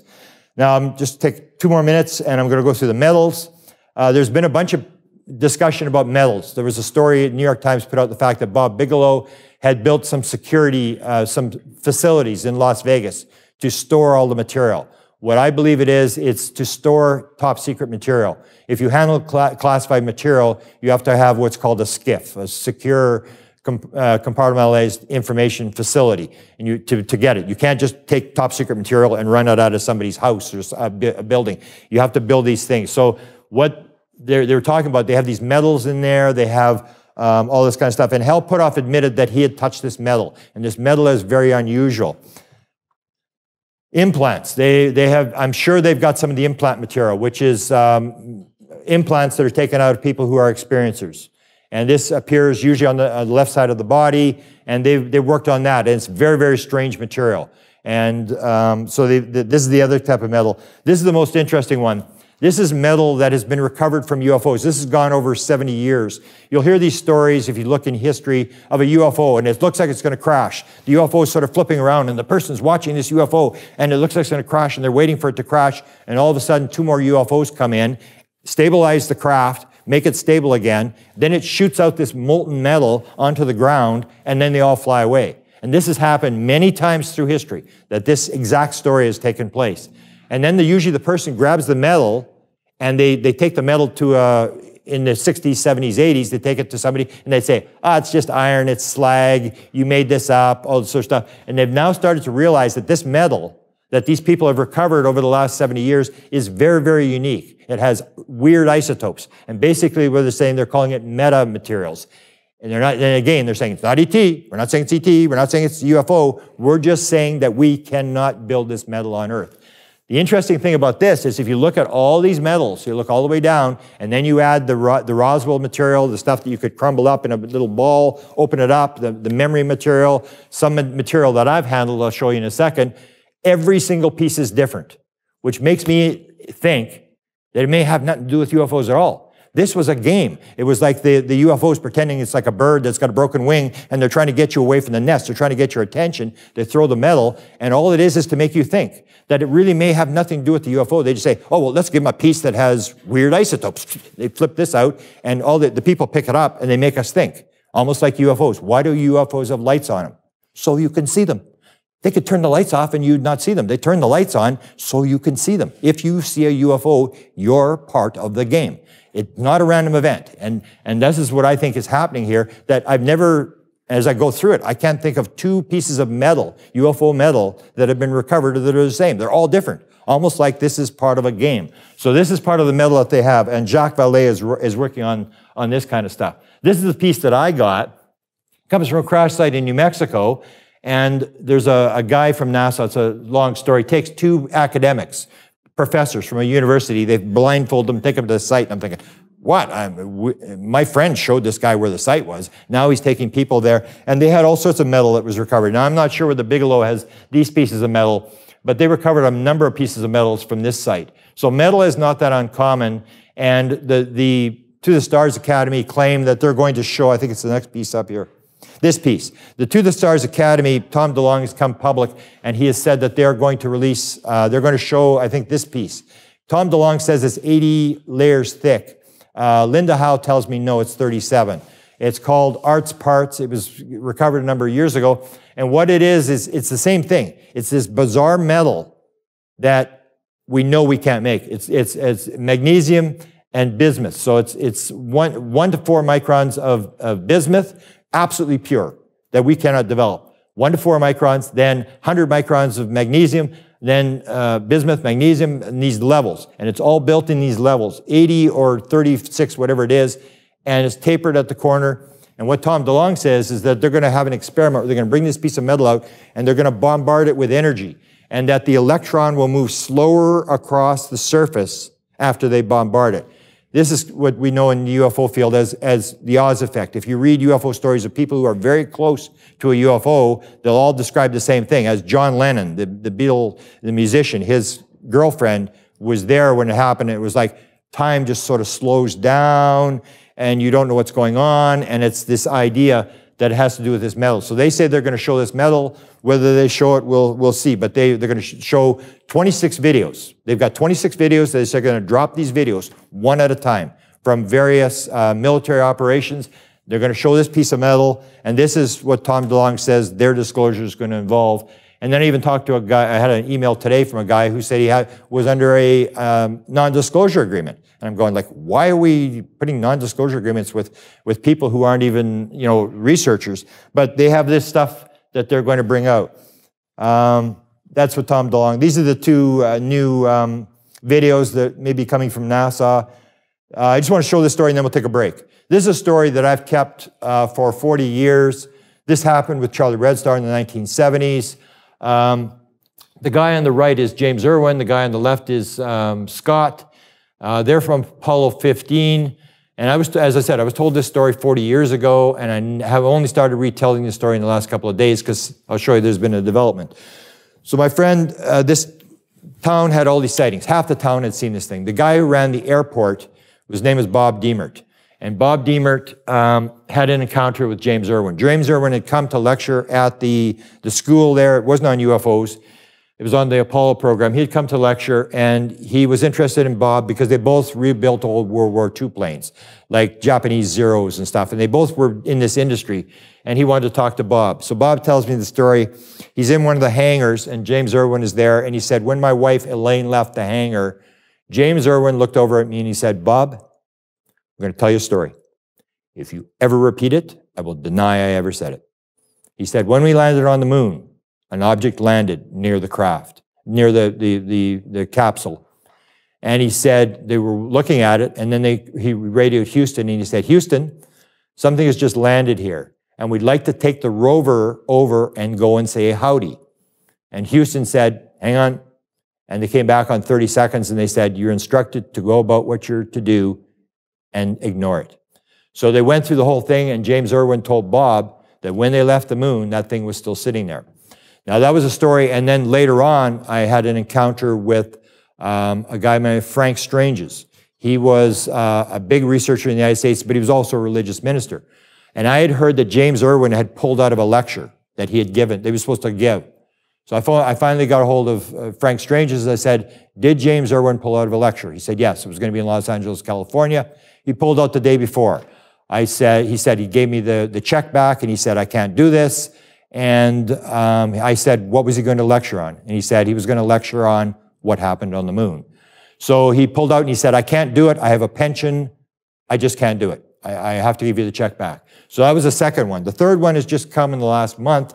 There's a friend of mine from Toronto, Canada, who I know has contact with astronauts. He still hasn't told me where he got this from, but James Irwin had 4 children. He's now dead. He has 4 children, and one of them, whose name is Jan, I'm not sure whether it's a boy or a girl, Jan draws this. Oh, this is a picture. I went back to if you look on the Apollo 15 videos on the moon, I actually pulled this off one of the videos. So you can see this object, whether that's the object or not, I'm not sure, but there is actually something on the film that looks like an object near the craft. But anyway, this is the thing that was drawn by James Irwin's child. 6 years old, and you see them on the moon. You see Scott Irwin, and you see all these aliens in behind, which sort of confirms the story I was told 40 years ago that something landed on the moon on Apollo 15. Now I'm going to get into stuff I think is important, and it's really weird stuff. How many people are familiar with the Foundation for Research into Extraterrestrial Encounters? It's a group that was started by a guy named Ray Hernandez and former Apollo 14 astronaut Edgar Mitchell. And in their stats, I had already known that experiencers are the people I say you've got to listen to. They will give you all the answers. Unlike the government, they will tell you what's going on. They won't be covering up stuff. They're interested in you knowing, and they're being told stuff. In that, the survey that was done, there's about 4,000 experiencers now that have been involved answering questions. Some of them have actually answered up to 675 questions. And what they're looking for is similarities. So we know some very important things that have done. For example, I mentioned earlier that 39% of all people who answered the question said they were shown on board the ship a screen where these environmental images of us destroying the world were shown. 40% of all experiencers at one point during their experience said they knew the answer to everything in the universe. And that's something you're not going to make up. You're going to make up some story. You're not going to add that stupid thing into it. And that's critically important, because if that's true, why would you not talk to these people? And as I said before, when I went from the nuts and bolts, I was doing documents, I was doing the president, all this kind of stuff. And when I went to this aspect of consciousness, of talking to experiencers, there's a big aspect, part of the UFO community doesn't want anything to do with this. And they say, well, these experiencers, people who say they've interacted with the beings, it's anecdotal, it doesn't mean anything. They just believe that they've had these experiences. It's not really happening. And so what I would say is, if you have 4,000 experiencers, and of the people who answered the question, 40% say they knew the answer to everything in the universe, don't you think you should at least talk to them? I don't care if you put them under lie detectors or what you do, but that's a lot of people saying something that could be very, very important. 42% of all experiencers say they've got mathematical, technical, or scientific material in their head that they did not learn in school. I had a woman, I'm about to do Contact in the Desert. The last time I was at Contact in the Desert, big conference with 4,000 people at it. A woman came up to me, and I was doing sort of the lecture I'm going to do right now, and said, look at this. Shows me her cell phone. And I said, oh, this is paper, 25 pages long. So I started going through it. It's got all these mathematical formulas and stuff. I said, oh, that's pretty cool. You get that in the download? You get that? She said, yeah. She says, the thing is, I'm a secretary. I've never taken science. And she had written this paper, 25 pages of all of these formulas and stuff. And she said she didn't write it. It came into her head. So when you get 42% of people who say they've got downloads, 50% say they've healed someone or they've been healed by the phenomena. Very, very important stats where you start looking at this and you say, we can actually determine something from this if we at least talk to them. The one that interests me the most, and I'll give credit to the stars, is they have a group that is looking at these experiencers. And one of the reasons may be that Gary Nolan from Stanford University, who is one of the people, is an experiencer. And that's why I say, you've got to keep in mind when you're looking at these programs, is there somebody in there who's an experiencer, someone who's had an experience? Because if you have 10% of the people in the public who have seen a UFO, in high-level government, there's 10% of people in high-level government who have seen a UFO. If there's 2% of people who have been abducted in the general population, there's 2% of people in high-level government who have been abducted. So they're looking at these experiences, but the stat that I was most interested in is this one. The question is, do you recall operating a UFO craft? 14% of all the experiencers who answered that question said, yeah, I flew the flying saucer. And I remember when I first had my consciousness download, I gave my first consciousness lecture in Phoenix, Arizona, and they said to me, and I'm going to play her in a minute, they wanted me to meet this woman by the name of Pam. They said, are you still going to talk to Pam? And I said, yeah, I'll talk to Pam. And I thought I must have agreed to talk to her or whatever. They said, that's good. She's coming to the house on Monday, and I was staying at this house. This woman, she's in her 70s, fairly elderly, came along. And she said, what did Stacy tell you about me? And I said, I don't know, I'm just supposed to talk to you. She said, that's good. Comes walking in. And when you're in the UFO business, you hear lots of weird stories, and nothing's really that unusual. And she was a remote viewer. She'd been abducted. She had this. She'd been to outer space, all this kind of stuff. And I'm listening to it. And then she said, and last night I was flying the craft. And I went, you were what? She said, I was flying the craft. I said, you flew the flying saucer? She said, oh yeah, I've flown 3 different models. And I said, they let you fly the flying saucer? And she said, yeah, I've flown it 3 different models. I've flown them for years. And so what's left to say? I said, so how do you fly a flying saucer? And she said, you do it with your mind. And suddenly I went, oh, that's why they wanted me to talk to her. Because I had a download experience in 2012 that said, with absolute certainty, and this is the hardest thing to explain to you, it came with absolute certainty. Do not question this. This is how it works. And the download said, it's consciousness. Remember I was saying, 1975, I was rejected, the manuscript was rejected. All I wanted to know is somebody must know what's going on. At that moment, I got the answer. It said, this download, and I'll describe it in a second, this download basically said, it's consciousness. It's non-local consciousness. This is the answer you've been looking for. So when I found these people were flying the craft with their mind, I went to Free and I said, we should look at these people. We should, and they said, well, people say all sorts of things that they happen on the ship. I said, well, yeah, they can say lots of things that happen when they're on the ship. But when they start flying the ship and they're using their mind, don't you think we should talk to them? And so I started this pursuit. And now I've got 48 people that I have talked to, read about, got a file on, who have flown the craft. And every time someone says, a woman will come to me, and I always say, if you believe in evil aliens, you got to explain this. In Saudi Arabia, until last year, it was illegal for a woman to drive a car. But if she gets abducted by a UFO, they'll let her fly the ship, no license, no insurance, just go ahead, fly the ship. And so when you had this kind of stuff happening, and every time someone, mostly it was women, they'd come to me and they'd say, I had this dream I was flying the craft. And I'd say, okay, stop. How do you fly a craft? Nobody, not one person out of 48 has said anything different. They just say, oh, you do it with your mind. And so I started looking at this phenomena. So I'm going to show you this. I'm going to play you some tapes of some people who actually told me this story. There's two models of the universe. This is what it comes down to me.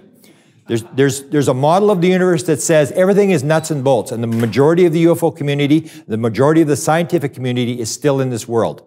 This world that it's all just nuts and bolts, it's random, it's meaningless, consciousness comes as a byproduct of the brain, all this kind of stuff. And if that's right, then you have one world. But if the world is built on consciousness instead of matter, which is the other theory, everything changes. Everything that you think about has changed. You have to look at the whole world differently. So there's these two different models, and I'm working on the model that consciousness is primary. When I was putting this out, a top physicist in California who's into UFOs basically said, well, Grant's got this naive view of materialism. So I'm going to quote from high-level quantum physicist who invented it. Erwin Schrödinger, who was one of the guys who invented quantum physics, said, consciousness cannot be accounted for in physical terms, for consciousness is absolutely fundamental. It cannot be accounted for in terms of anything else. And that's the key. Consciousness is fundamental. You have consciousness, then you have matter, not the other way around. And so it's not my naive view. This is from guy who won the Nobel Prize. This is Amit Goswami. You'll see his videos. They're very good on YouTube. He said, now the opposite view is that everything starts with consciousness. That is, consciousness is the ground of being. In this view, consciousness imposes downward causation. So consciousness starts, and everything that flows from consciousness, everything that appears in the universe is coming from consciousness. There's actually 21 scientists who have actually broken loose. The problem with this thing is, in the scientific world, the material world is paradigm. You can't say it's not a material world. And so if you do, then you're going to lose your grants. You're not going anywhere. You're going to lose your job. You're going nowhere in the scientific community if you suddenly say that consciousness is primary and that matter is secondary. There's actually 21 scientists scientists and psychologists and stuff in the United States who have actually broken. They've signed a manifesto for the post-materialist science, and they're basically saying matter is not primary. So the movement has actually started to take place where some people are starting to step forward and say, no, the idea that it's a nuts and bolts world made out of little tiny particles is not right. Give you some examples how this fits in to the UFO world. Phenomenology, Ron Pandolfi, I mentioned this guy who was the head CIA guy, first started to interact with Dan Smith in 1991. It's at that point that he told Dan Smith, we have a phenomenology problem. And phenomenology is this thing where it's all UFOs, ghosts, remote viewing, near-death experiences. In fact, if you take a look at the relationship between abductees, or people who are experiencers, and near-death experiences, the national average is 5%. But people who claim they're experiencers interacting with the beings, the average for near-death experiences is 37%, 7 times the national average. And the question is, why is that happening?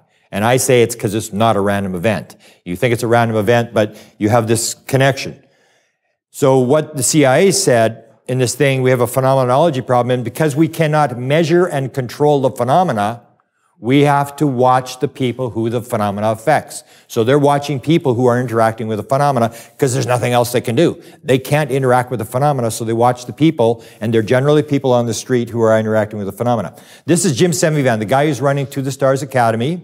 Here's what he says, and remember, he's an experiencer. He said, I am very much aware, particularly in regard to the phenomena, and they call it the phenomena, that this measured and linear approach, that's the scientific method, we have to be able to measure it and touch it and feel it and all this kind of stuff. The idea with this measured and linear approach is arguably laughable. How do you make sense of it when there does not appear to be any there? The phenomena seems to work on another level, consciousness, dimensions, unknown to our science. That's the guy that runs To the Stars. So I'm optimistic. If that guy is running it, and he's been an experience, he's had the beings in his room, he understands the principle of consciousness. The Skinwalker Ranch, how many people know the Skinwalker Ranch? Bob Bigelow. The Skinwalker Ranch, he bought it. You gotta remember, Bob Bigelow has all the money in the world. He has all the scientists in the world. Anybody, he can hire anybody he wants. And this was in 75 square acres. So it was in a very small situation. All the best scientists, all the best money, and one of the reasons he sold Skinwalker Ranch is because they could not determine anything. The expression was not only did the phenomena know what they were doing, the phenomena knew what they were about to do. So they couldn't tape anything. They would have one camera facing another camera. It would rip down the wires off this one while something was going on this one. They couldn't not do anything. So they basically, one of the reasons they sold the ranch was because it was a waste of time. They couldn't measure anything. And that's the whole idea, is that we cannot measure and control the phenomena. We have to watch who the phenomena affects. So that's the key, is that it's a phenomena that's way past the physical world. If it was a physical phenomena, you'd be able to do it. The other thing about Bob Bigelow, people know that he gave a lot of money into the UFO community. What most people don't forget or don't even know is that he put up $3.7 million to the University of Las Vegas, Nevada, for a chair in consciousness studies. He knows what's going on. He knows consciousness is at the bottom of this thing.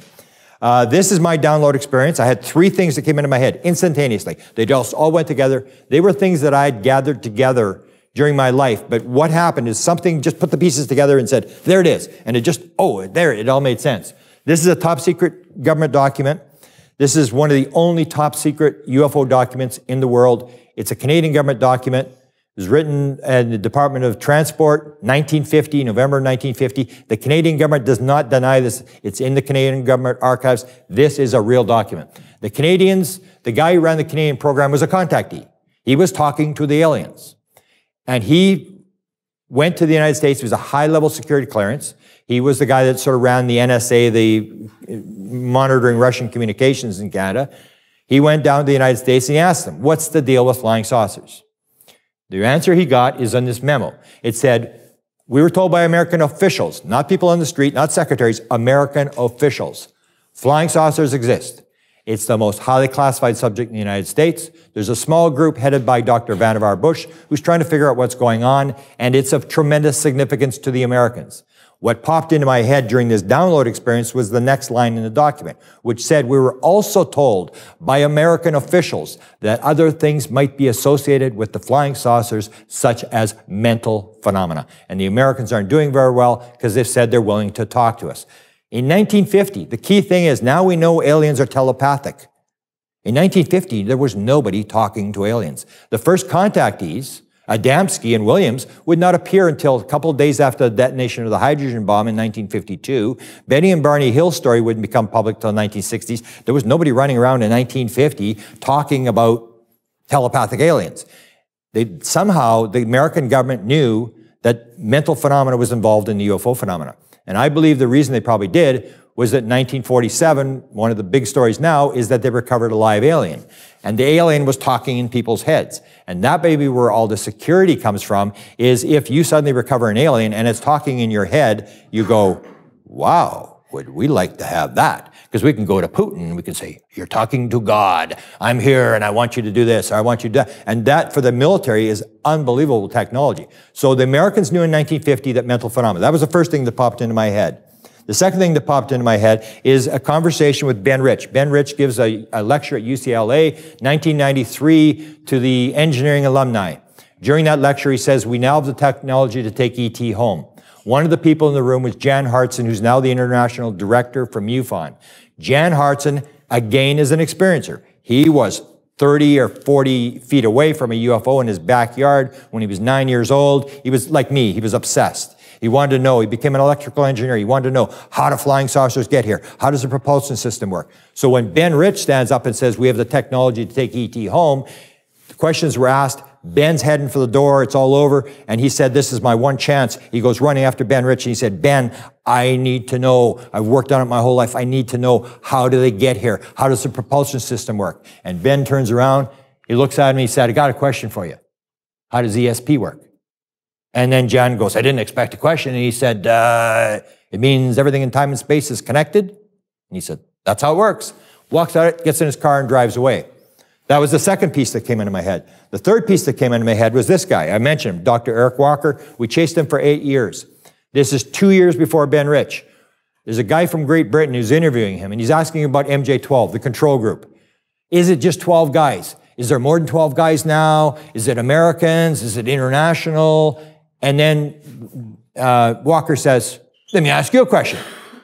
And the guy in Great Britain says, what? What do you know about ESP? And the guy went, well, he didn't have an answer. So Walker answers his own question. He said, look, unless you understand about ESP and how it works, you will not be taken in by the control group. Very few people understand how it worked. So from 1991 till 2012, when I had that download experience, I had no idea what Walker was talking about. When that download experience I went, that's what he's talking about. They're all talking about the same thing. It's ESP. It's non-local consciousness. This is how it works. This guy was an assistant secretary of defense. He worked for Eisenhower. He ran the top think tank, military think tank in the country. He was the chairman of the board. 14 honorary doctorate degrees. This was not some low-level guy. He knew what was going on, and he basically said, I can't talk about it, but he gave us this one clue and said, it's ESP. You got to understand ESP. So I had this download experience, and I start to pick up. The woman comes to me, says she's flying the craft with her mind. Tom DeLonge says the same thing. He goes to Lockheed Skunk Works. I remember I showed that picture of the Area 51 gate. He goes to Lockheed. He's talking to the top people at Lockheed who are supposedly back engineering the flying saucer. And the guy says to him, after they finally admit that UFOs exist, he says, okay, I just want to know, how do they work? And Tom says, well, I got some ideas. And he said, okay, go ahead. So Tom gives him an idea. And then the guy says, well, that's pretty good. Got anything else? And then Tom says, you know what? I think consciousness is involved. And the guy said, now you're talking. And he said for 45 minutes, they talked about consciousness, and the head scientist at Lockheed Skunk Works, according to Tom DeLonge, said, that's all the guy wanted to talk about. It is the key. So you have Lockheed, this big company in the United States that's doing the back engineering, is talking about it as well. Tom talks about, when he talks about that metal, I showed that layered piece of metal, Tom DeLonge says that when they show this metal, he's talking about the metal. He says it's atomically aligning the elements so consciousness and other types of things can move through those materials to operate the craft. So again, he's relating that metal, that it's aligned properly so consciousness can go through to fly the craft. So he's talking about flying the craft, and he's also talking about consciousness being involved. This is the dual slit experiment. This is when the material world started to fall apart. This is a famous experiment that was done many, many years ago. And the whole idea is they're shooting these electrons through these two slits, and this wave pattern forms on the back wall. And it doesn't make any sense, because if electrons or photons are particles, then you shouldn't get a wave pattern. You should get a pattern of like BBs on, like spots on the back wall. So they got this, and they're trying to figure out, why are we getting this wave pattern? So then they shoot one electron at a time, or one photon at a time through the slit, and they're still getting the wave pattern. They're only shooting one at a time, and they're figuring, why is this wave pattern? So what they do is they put an observer, and they're trying to figure out which slot is the photon going through. And as soon as they put the observer to watch which slot it's going through, suddenly they get the wave pattern. They take the observer off, they get the particle pattern. Take the observer off, wave pattern. Put the observer back on, particle pattern. Which basically, in the end, according to me, indicates that when there's an observer, the material particle appears on the back wall. As long as there's no observer, there's no physical world. It's not the particle on the back wall that's making the observer appear. It is the observer that's making the wave turn into a particle. So you need consciousness is at the basis. And this is this whole thing about consciousness is primary. Consciousness is creating the particle to appear. The other thing that I say, and people may get upset about, is this shows that everything is conscious. Because the wave, whatever is going through those slits, knows when there's an observer, knows when there's not an observer. When there's an observer, it becomes a particle. When there's no observer, it becomes a wave. So it knows when there's an observer and when there's not an observer, and consciousness is defined as awareness. It's aware of whether there's an observer or not, which means it's all conscious. And people say, that's not what it means. And I say, yeah, I think that is what it means. Everything is conscious. So this is this experiment, and there's been other experiments that have been run that seem to show this idea that the observer always has to be, when you have physical, you always have to have this observer thing. This is where it starts to go. And you can see this is sort of where the U.S. military may be going with this. Why would the U.S. military be interested? This is a video, comes from 2004, University of Southern Florida, and it's got to do with an F-22. If you want to see the actual long video, you Google search F-22 and rat brain. They take 20,000 neurons from a rat brain. We have 100 billion neurons. This is only 20,000 neurons of a rat brain, and you can see where this technology may be going in terms of flying the craft. Some scientists have already been experimenting with such brain dishes. Their chips were less precise, but their results sometimes remarkable. Let me disconnect the light show. Dr. DeMars, for instance, tries to communicate with his brain dishes and teach them several tasks. So each of these dishes contains about 20,000 or so neurons, which are firing away as we speak. So each one's an individual network, and they'll fire spontaneously. We take living rat neurons, and they will rapidly form a neural network. And we have this grid of electrodes underneath the surface of these living neurons, and we can listen to the conversation among the neurons. And we can also stimulate activity within that network. We can send in different patterns of stimulation and look at how the network changes as a result of those stimulations. And that's how we do what we do. What he does is to teach his brain dishes how to control an airplane. The network can essentially fly the aircraft in a pretty optimal way. So it won't overcorrect too much, and it'll be able to stabilize it in a wide variety of conditions. I think I've programmed like a 50-knot crosswind into this one. It was what it looks like. And you can see it, the aircraft, when it hits one of these crosswinds, how it begins to oscillate. So it comes down to this idea that you can get the pilot, if you can wire in like these neurons, and the pilot just can do whatever he wants. You can move here, shoot the weapons, and it's all done by thought. It's the symbiotic relationship, being one with the craft, where you're one. So we go to that. This is the woman. So now we go to the craft. So I'm going to play you a couple of episodes here. And these are, I'm putting them on my Whitehouse. I have Whitehouse UFO, all one word, YouTube. And I'm putting these on. You'll see a number of these. I post these interviews I do with these people flying. This is the first woman in 2013 who came to me. She's been flying the craft since the 1950s. And you'll see she talks about this band. Philip Corso, in the Day After Roswell, talks about these bands. She said it started with the bands, and the bands disappeared. Here's her talking about how she flies the craft. Got older and then was introduced to the ships in my teens. First, the very crude ones. The head pieces were large, cumbersome metal things that fit over. And a couple of years later, they were small, almost not noticeable on your head. And a few years after that, there was nothing. It was to connect directly with the ship. It is. It's a very difficult thing to describe because there's no words that we have for that experience. It's just, so the nearest thing I could say is we are functioning as one. It senses and knows, and I sense and know what it's experiencing, what it's thinking, what's going to be happening. Some areas, Chip takes over more of the brain work, and in other areas, I do. So there's a trust relationship there. Give up some, it gives up some, but the unified two is greater than two separate. The pattern you'll see is the person comes in, they're told to put their hand on a panel, on a ball, and she said earlier with the bands, you become one with the craft. They all say the same thing. You become one with the craft. The craft is alive, and whatever you think is what the craft does. So here's the next one. This is Susie Hansen, who has spoken here in Denmark. Here's her talking about flying the craft. I was told that I would be given the opportunity to use two different modes to fly the craft. The first one was manual, and the other mode, of course, was using the mind, using consciousness to connect to the craft. I was assigned an instructor who was one of the male beings on the craft, and so he demonstrated, and he gave me quite a lot of background information about the wobble of the small scout craft that some people often report, that sometimes described as the falling leaf movement.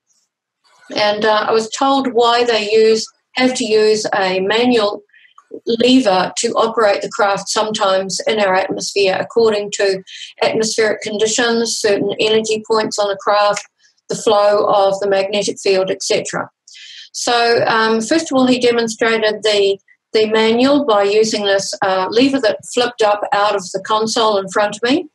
And I assumed that because I can drive a car, etc., that I would find that fairly easy to do. It would be a bit like flying a glider, etc., with a little tiny joystick. However, I soon found that overcompensating on a stick meant that the craft was kind of nearly flipping and moving in a way that wasn't good at all. So that kind of canned the idea that it was going to be easy to do a manual. Next, I was instructed on how to use the connecting to the consciousness of the craft, which I did by placing my hand on a rubbery panel on the console. And I was given the opportunity to practice this. So it was sort of like expressing your intent through consciousness. So not willing the craft to go forward, but just by instructing the craft quietly. And it was almost as if your consciousness and the amount of effort or intent or strength that you put into the consciousness was equivalent to how much the craft moved. That's really the only way I can describe it.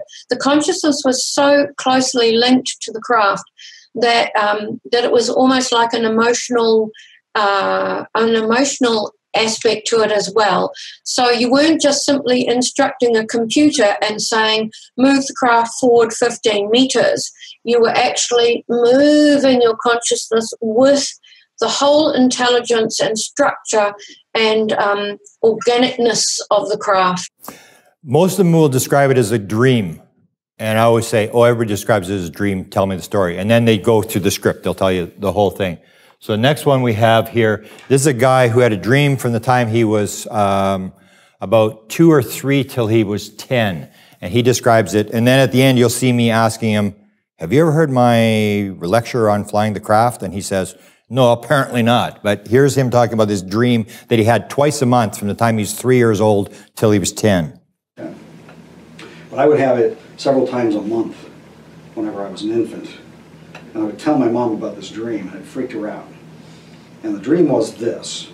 In the dream, I'm in space and I'm floating, like in my body, I guess. I'm floating in space, and there's stars. And down below me over here, I can see this silver disc object.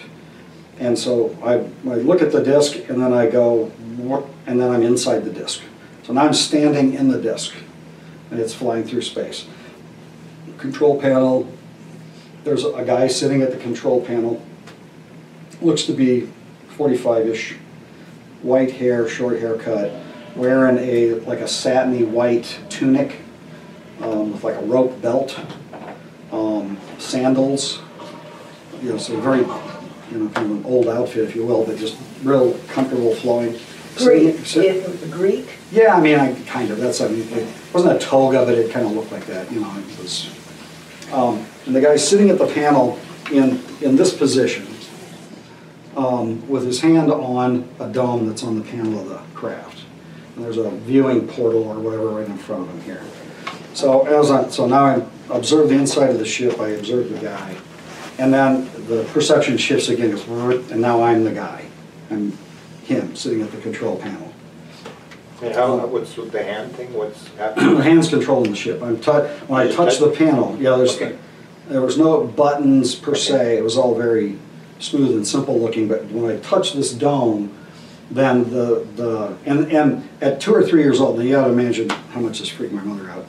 At 2 or 3 years old, I understood that when I touched that, it linked the ship to my mind, and when I did that, the ship felt like it was an extension of me.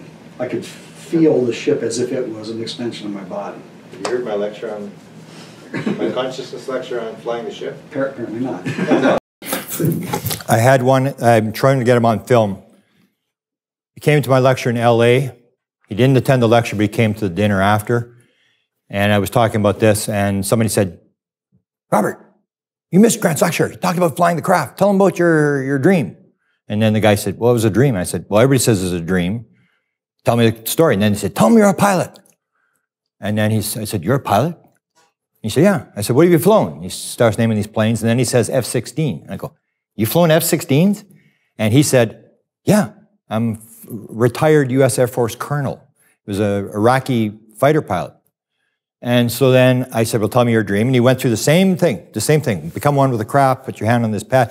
But he was standing there, and he said these beings were behind, not beings, but there's figures behind him. Doesn't say, everybody else says the same thing. They don't say they're aliens, they don't say they're humans. They're just figures. They always describe these figures with them. And he's standing there, and he's at this panel, and they say, go ahead. And he said, I don't know what to do. And then everybody gets the same thing. They say, the person says, you know what to do, just do it. And so here's an F-16 fighter pilot. And he goes and he puts his hands, and he said, the thing is alive. It's like a lava light, and the thing is moving, and he's got his hands on these panel, and all of a sudden, oh, he's flying the craft. And he says, it's just like now it's like flying a jet fighter. And he's flying along, and then he's thinking, that's kind of weird. So he takes his hand up, and he's waiting for the thing to stall. And he's looking, and he's got his hand on the panel, and the thing's still flying, and he's flying around. And then he's going to take his other hand off, but he's afraid the thing's going to suddenly crash or stall. He takes his hand up, but he takes it a little bit so he can put it back down again. And he's still flying the craft, and he's got his hand up, and he's flying the craft. So you get that. And now the last one I want to show you is a 747 United Airlines pilot. And he's also involved in the story I'm going to tell you next is about the Zendras. And the Zendras is how they get here. So here's the next one here is a 747 United Airlines pilot, and he's flown the craft. And he's had numerous, same thing, dream. I said, go ahead, it's a dream, ever says it's a dream, tell me the story. And he basically, you'll hear, he goes through the same items as everybody else. And there was another person standing next to me. And I was looking at this gigantic screen, and we were going through some clouds. Coming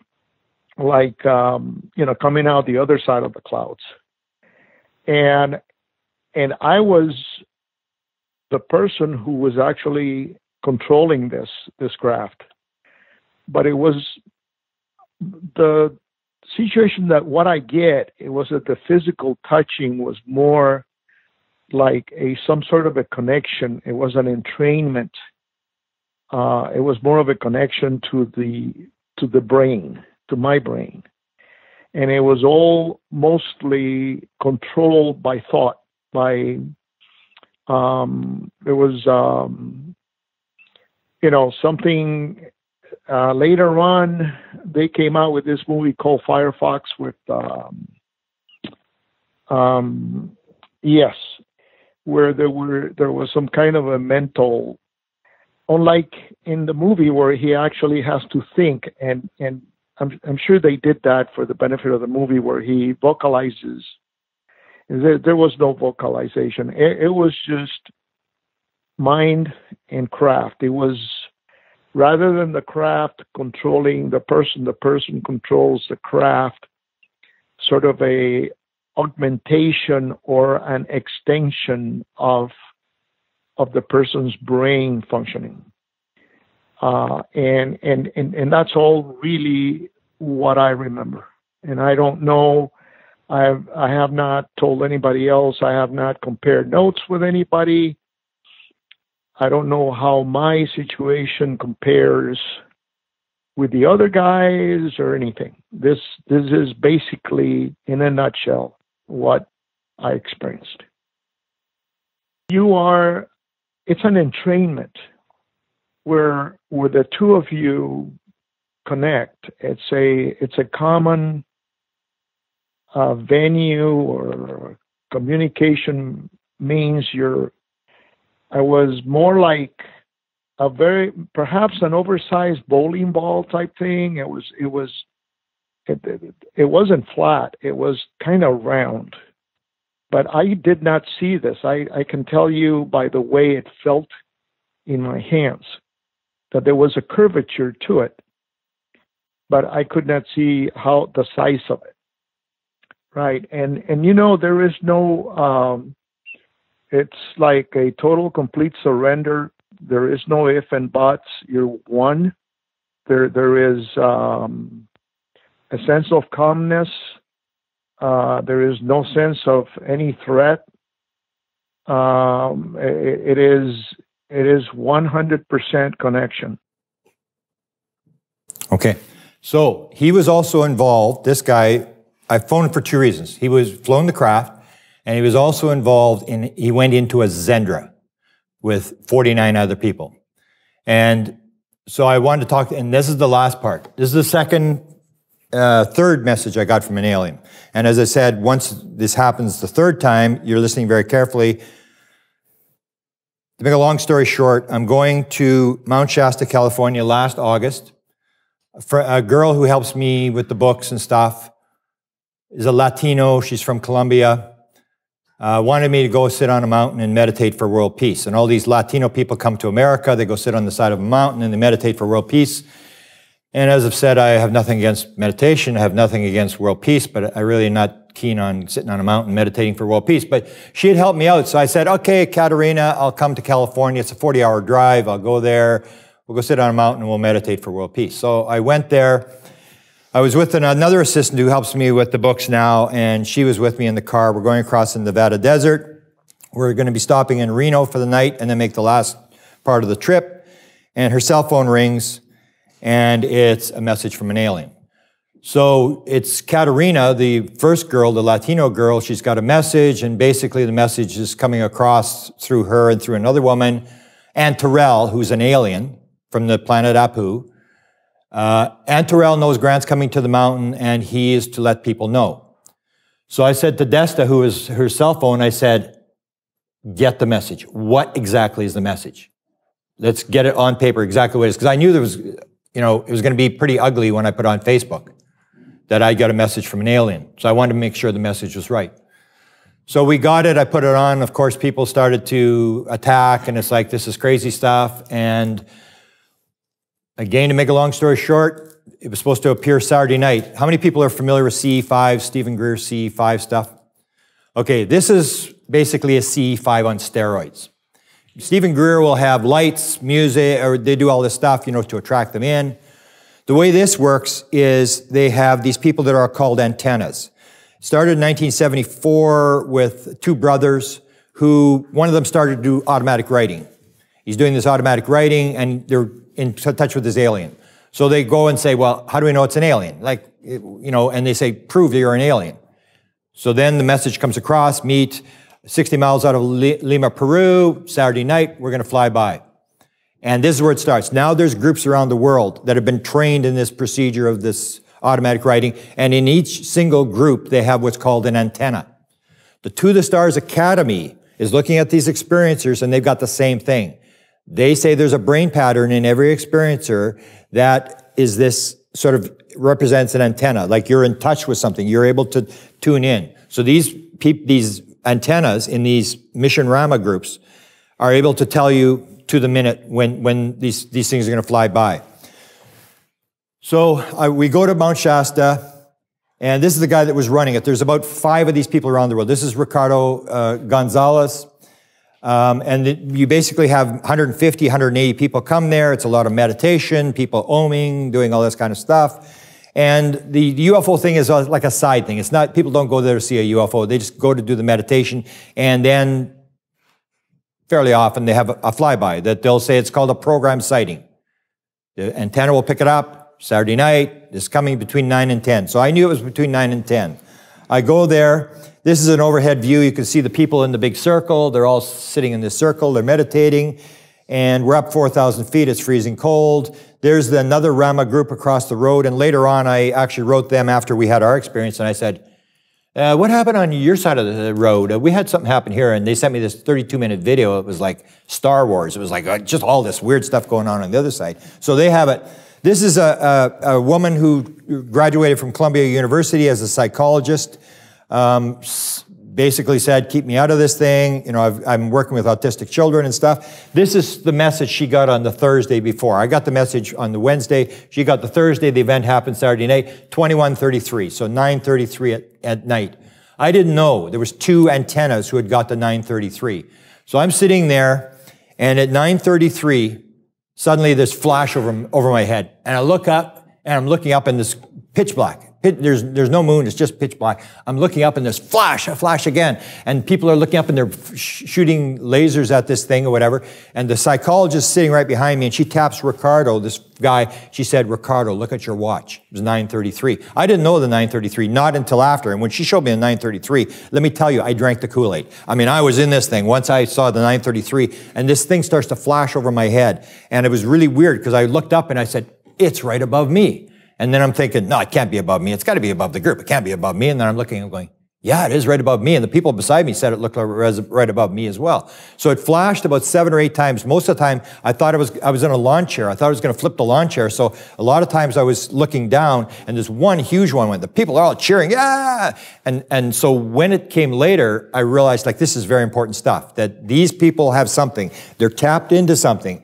And it became, to me, the most important story I'd ever done. Because I'll tell you the next part of the story. So this happens above me. So it's called a programmed sighting. In 2014, 2015, there was a Zendra opened there. Now, what a Zendra is, it's an interdimensional bubble that is created. That's the way they describe it, the Mission Rama people. They create this interdimensional bubble, and you can go through this thing, like it's a portal. You go through, and you can be on another planet. You can go in, there's an alien in there. And in 2014, they had 6 antennas who said they're going to open a Zendra. Paula Harris, who's I think she's spoken here, very prominent researcher, was in the 2014 and the 2015 Zendra. And so when this happened to me, okay, this is Katerina. This is the girl who got the message. So here's her telling what happens at 9:33. I didn't know about the 9:33. Apparently Ricardo did. And so at 9:33, Ricardo, I remember you were already looking up. You had already sort of been looking up. We were all looking up. And Ricardo then says, ahí están. Or I thought he said, ahí están, ahí. And he pointed his laser, or someone pointed their laser. I don't even really remember if it was Ricardo. And we look up, and as I look at the location of where he's pointing, I'm like, holy shit, that it's right above ground. And then like where we're sitting, I saw it do a little blue. It was a blue, like a spark of, like we're here. And then I was like, people kept looking up, right? And then my neck, like, and then one of the times I kept looking up, I see this huge, another blue flash, but this blue flash was really big. It was like, and it was like, wow. And then people just, and after that flash, everybody was like, yay, you know, everybody was all excited. I think there were a few people said, I heard some people say that they had seen flashes up to 7 or 8 times. I think I saw maybe 3 or 4, but I remember the one particular flash that was really big. This is automatic writing from the 1950s. The Canadian government, as I said, he was a contactee, and they were in contact with a woman who actually taught the CIA to channel an alien. Her name was Frances Swan.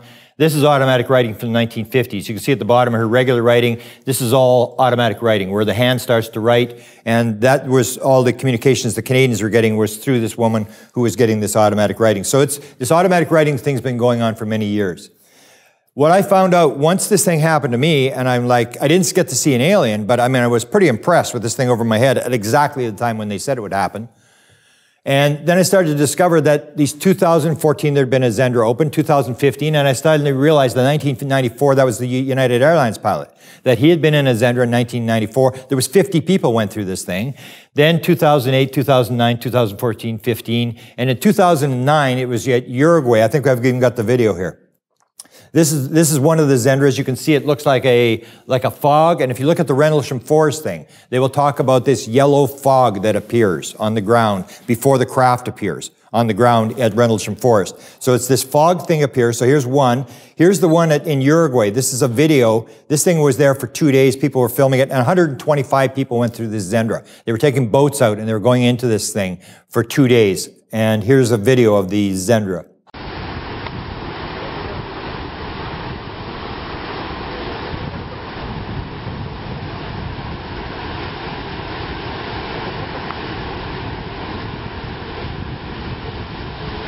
Okay, so when I found out that there was these Zendras, I said, I mean, this is amazing. You've got these things where you've got like piles of witnesses who actually are there, they're going in.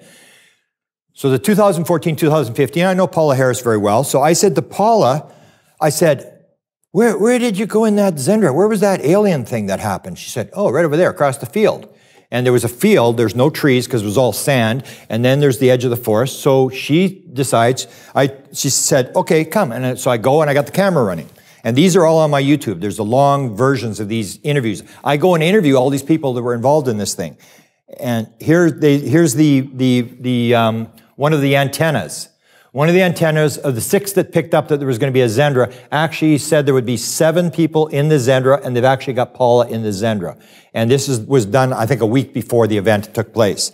So they had these premonitions. So when this sighting came over, and it's actually on the internet, there's 2 UFOs come across the screen, and they go like this, and they head towards the forest, which means end of event, except that the people knew there was a Zendra, that 6 antennas had said there was going to be a Zendra. So into the forest they go, and they're looking for this fog. It lights up the ground. It's pitch dark. It's lighting up the ground. And they find the Zendra, and they can see that this Aunt Terrell, who sent me the messages in the Zendra. They go running back. They go to Paula, and they say, Paula, Aunt Terrell's in the forest.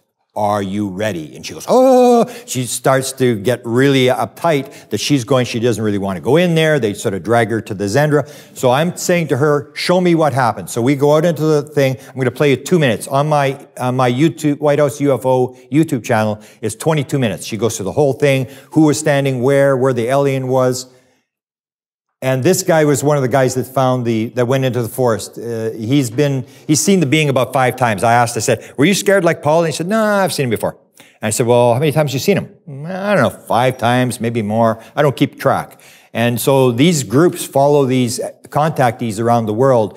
And I just was in England last week, and I ran into another woman, and they've got photos. So and she's from France. She was in Spain. They had some of these events in Spain. So this guy finds the Zendra. I'm talking to her. Here's Paula. Here's about 2 minutes of her describing the event and what was inside this Zendra. And what happens is the fog forms on the ground. This is not in the thing. Almost like Rendlesham Forest, the fog forms. It's whitish blue. At Rendlesham Forest, it was yellow. But this white fog forms, and Ricardo says there's a bunch of women are going to go in. And he said, you hold hands and do not let go until you're through the fog. So they're going through this fog, and everybody's sort of freaking out, and they go into the fog. And Paula said it was the scariest moment of her life when she got through the fog, and she was standing there, and she had to let go of people's hands. And as soon as she let go, what was described to me as all 7 people had separate events, as if they were in there by themselves. Paula heard this being talking, and she couldn't understand what he was talking about, and all the other ones had different events. So here we go. I mean, I can see it again. I can see That's the tree he was standing next to. Just let me just take a deep breath. So the small tree beside the one that's bent over? Yeah.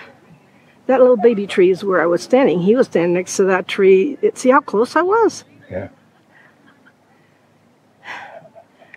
But you know something? Come to that spot. Come to that spot. And where was the stuff coming off the ground then? Here. Just in here? The baby tree. What I call the baby tree. Right in here. Right this area. And so you're standing here and he's on the other side of the log? He's standing next to that second skinny tree. See the second skinny tree?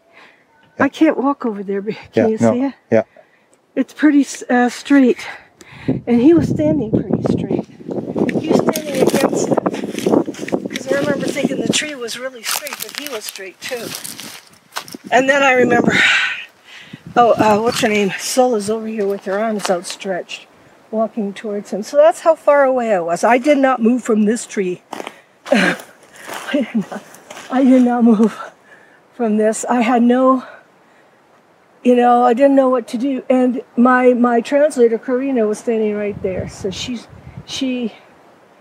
Well, she was here too. I didn't know that. Karina was standing there. I was holding hands, and then I had to let go with Suyapa and Mercedes. I had to let go, and then you can talk to Mercedes, but she'll tell you she turned around and I wasn't there, she says. Wow. And I was here. So she said, she turned, this is how close we were. We were standing next to this little baby tree. We were looking right at him. It was right there, that skinny tree. And a year later, Mercedes said that she turned to the side and I wasn't there, but I mean, I can honestly tell you there was no way that I wasn't there. And also I could hear him speak from here. I could hear him talk. It was like an echo. He was talking right, like I was opposite him, so he was like right there, and he was an echo. It was like a bullhorn. Did you see it as an honor to have experienced it? No, I was confused. I didn't know what the protocol was. I thought, what am I supposed to do? Supposed to say hi, like, what are you supposed to do? So I think I just kept looking at him, trying to understand what he was saying. He had a hoodie on, he had dark outfit, he was 10 foot tall, so he was like, just picture 10 foot above. He was tall, he was very tall. And so I'm listening, and at the very end he says, thank you, like a robot, turns around and walks right back into the forest. And so I didn't know what to do. I thought I was hearing things. I thought I was going crazy. And these two women did not hear him talk. Wow. So what do you do? I'm not crazy. I heard him, but I couldn't understand what he said. The only part I understood was the thank you. At the very end, sounded like a robot. These are the people. So when she told me that, you have 14 and 15, both times they have like 9 or 10 witnesses. And they're all describing a 10-foot-tall being who looks like he's a swimmer. He's all muscular. He's wearing a bicycle suit, very tight. He has a thing on his chest, like a sort of a thing on his chest that's shooting off sparks. Everybody's describing the same thing. White hair, people very clearly describing this thing. And I'm thinking like, wow, I mean, this is like unbelievable. You got like 10 witnesses who are inside one of these things who are actually describing a being, and that these things are happening over and over again around the world. So she said, well, most of them are here. And I said, really? Let's go interview them. So this is the group that all these people have been in the Zendra. And this is before I came, because when I came, they just all scattered. Nobody wanted to be on camera.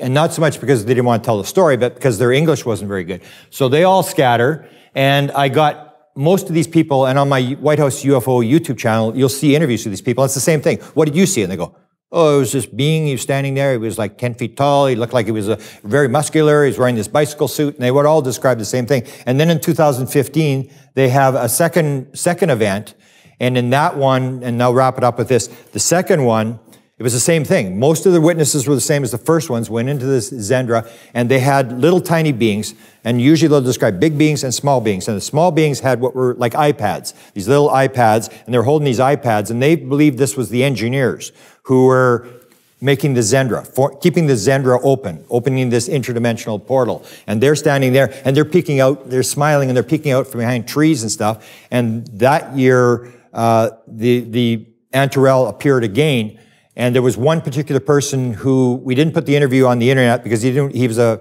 big military guy in the United States. He didn't want to go on the record, but one of the people who was outside the Zendra, when they were coming out, he was interviewing everybody as they came out and describing, what did you see? What did you see? And they were all describing the same beings inside the Zendra. And he said to me that this guy came out, and this is the first experience he'd ever had in his life.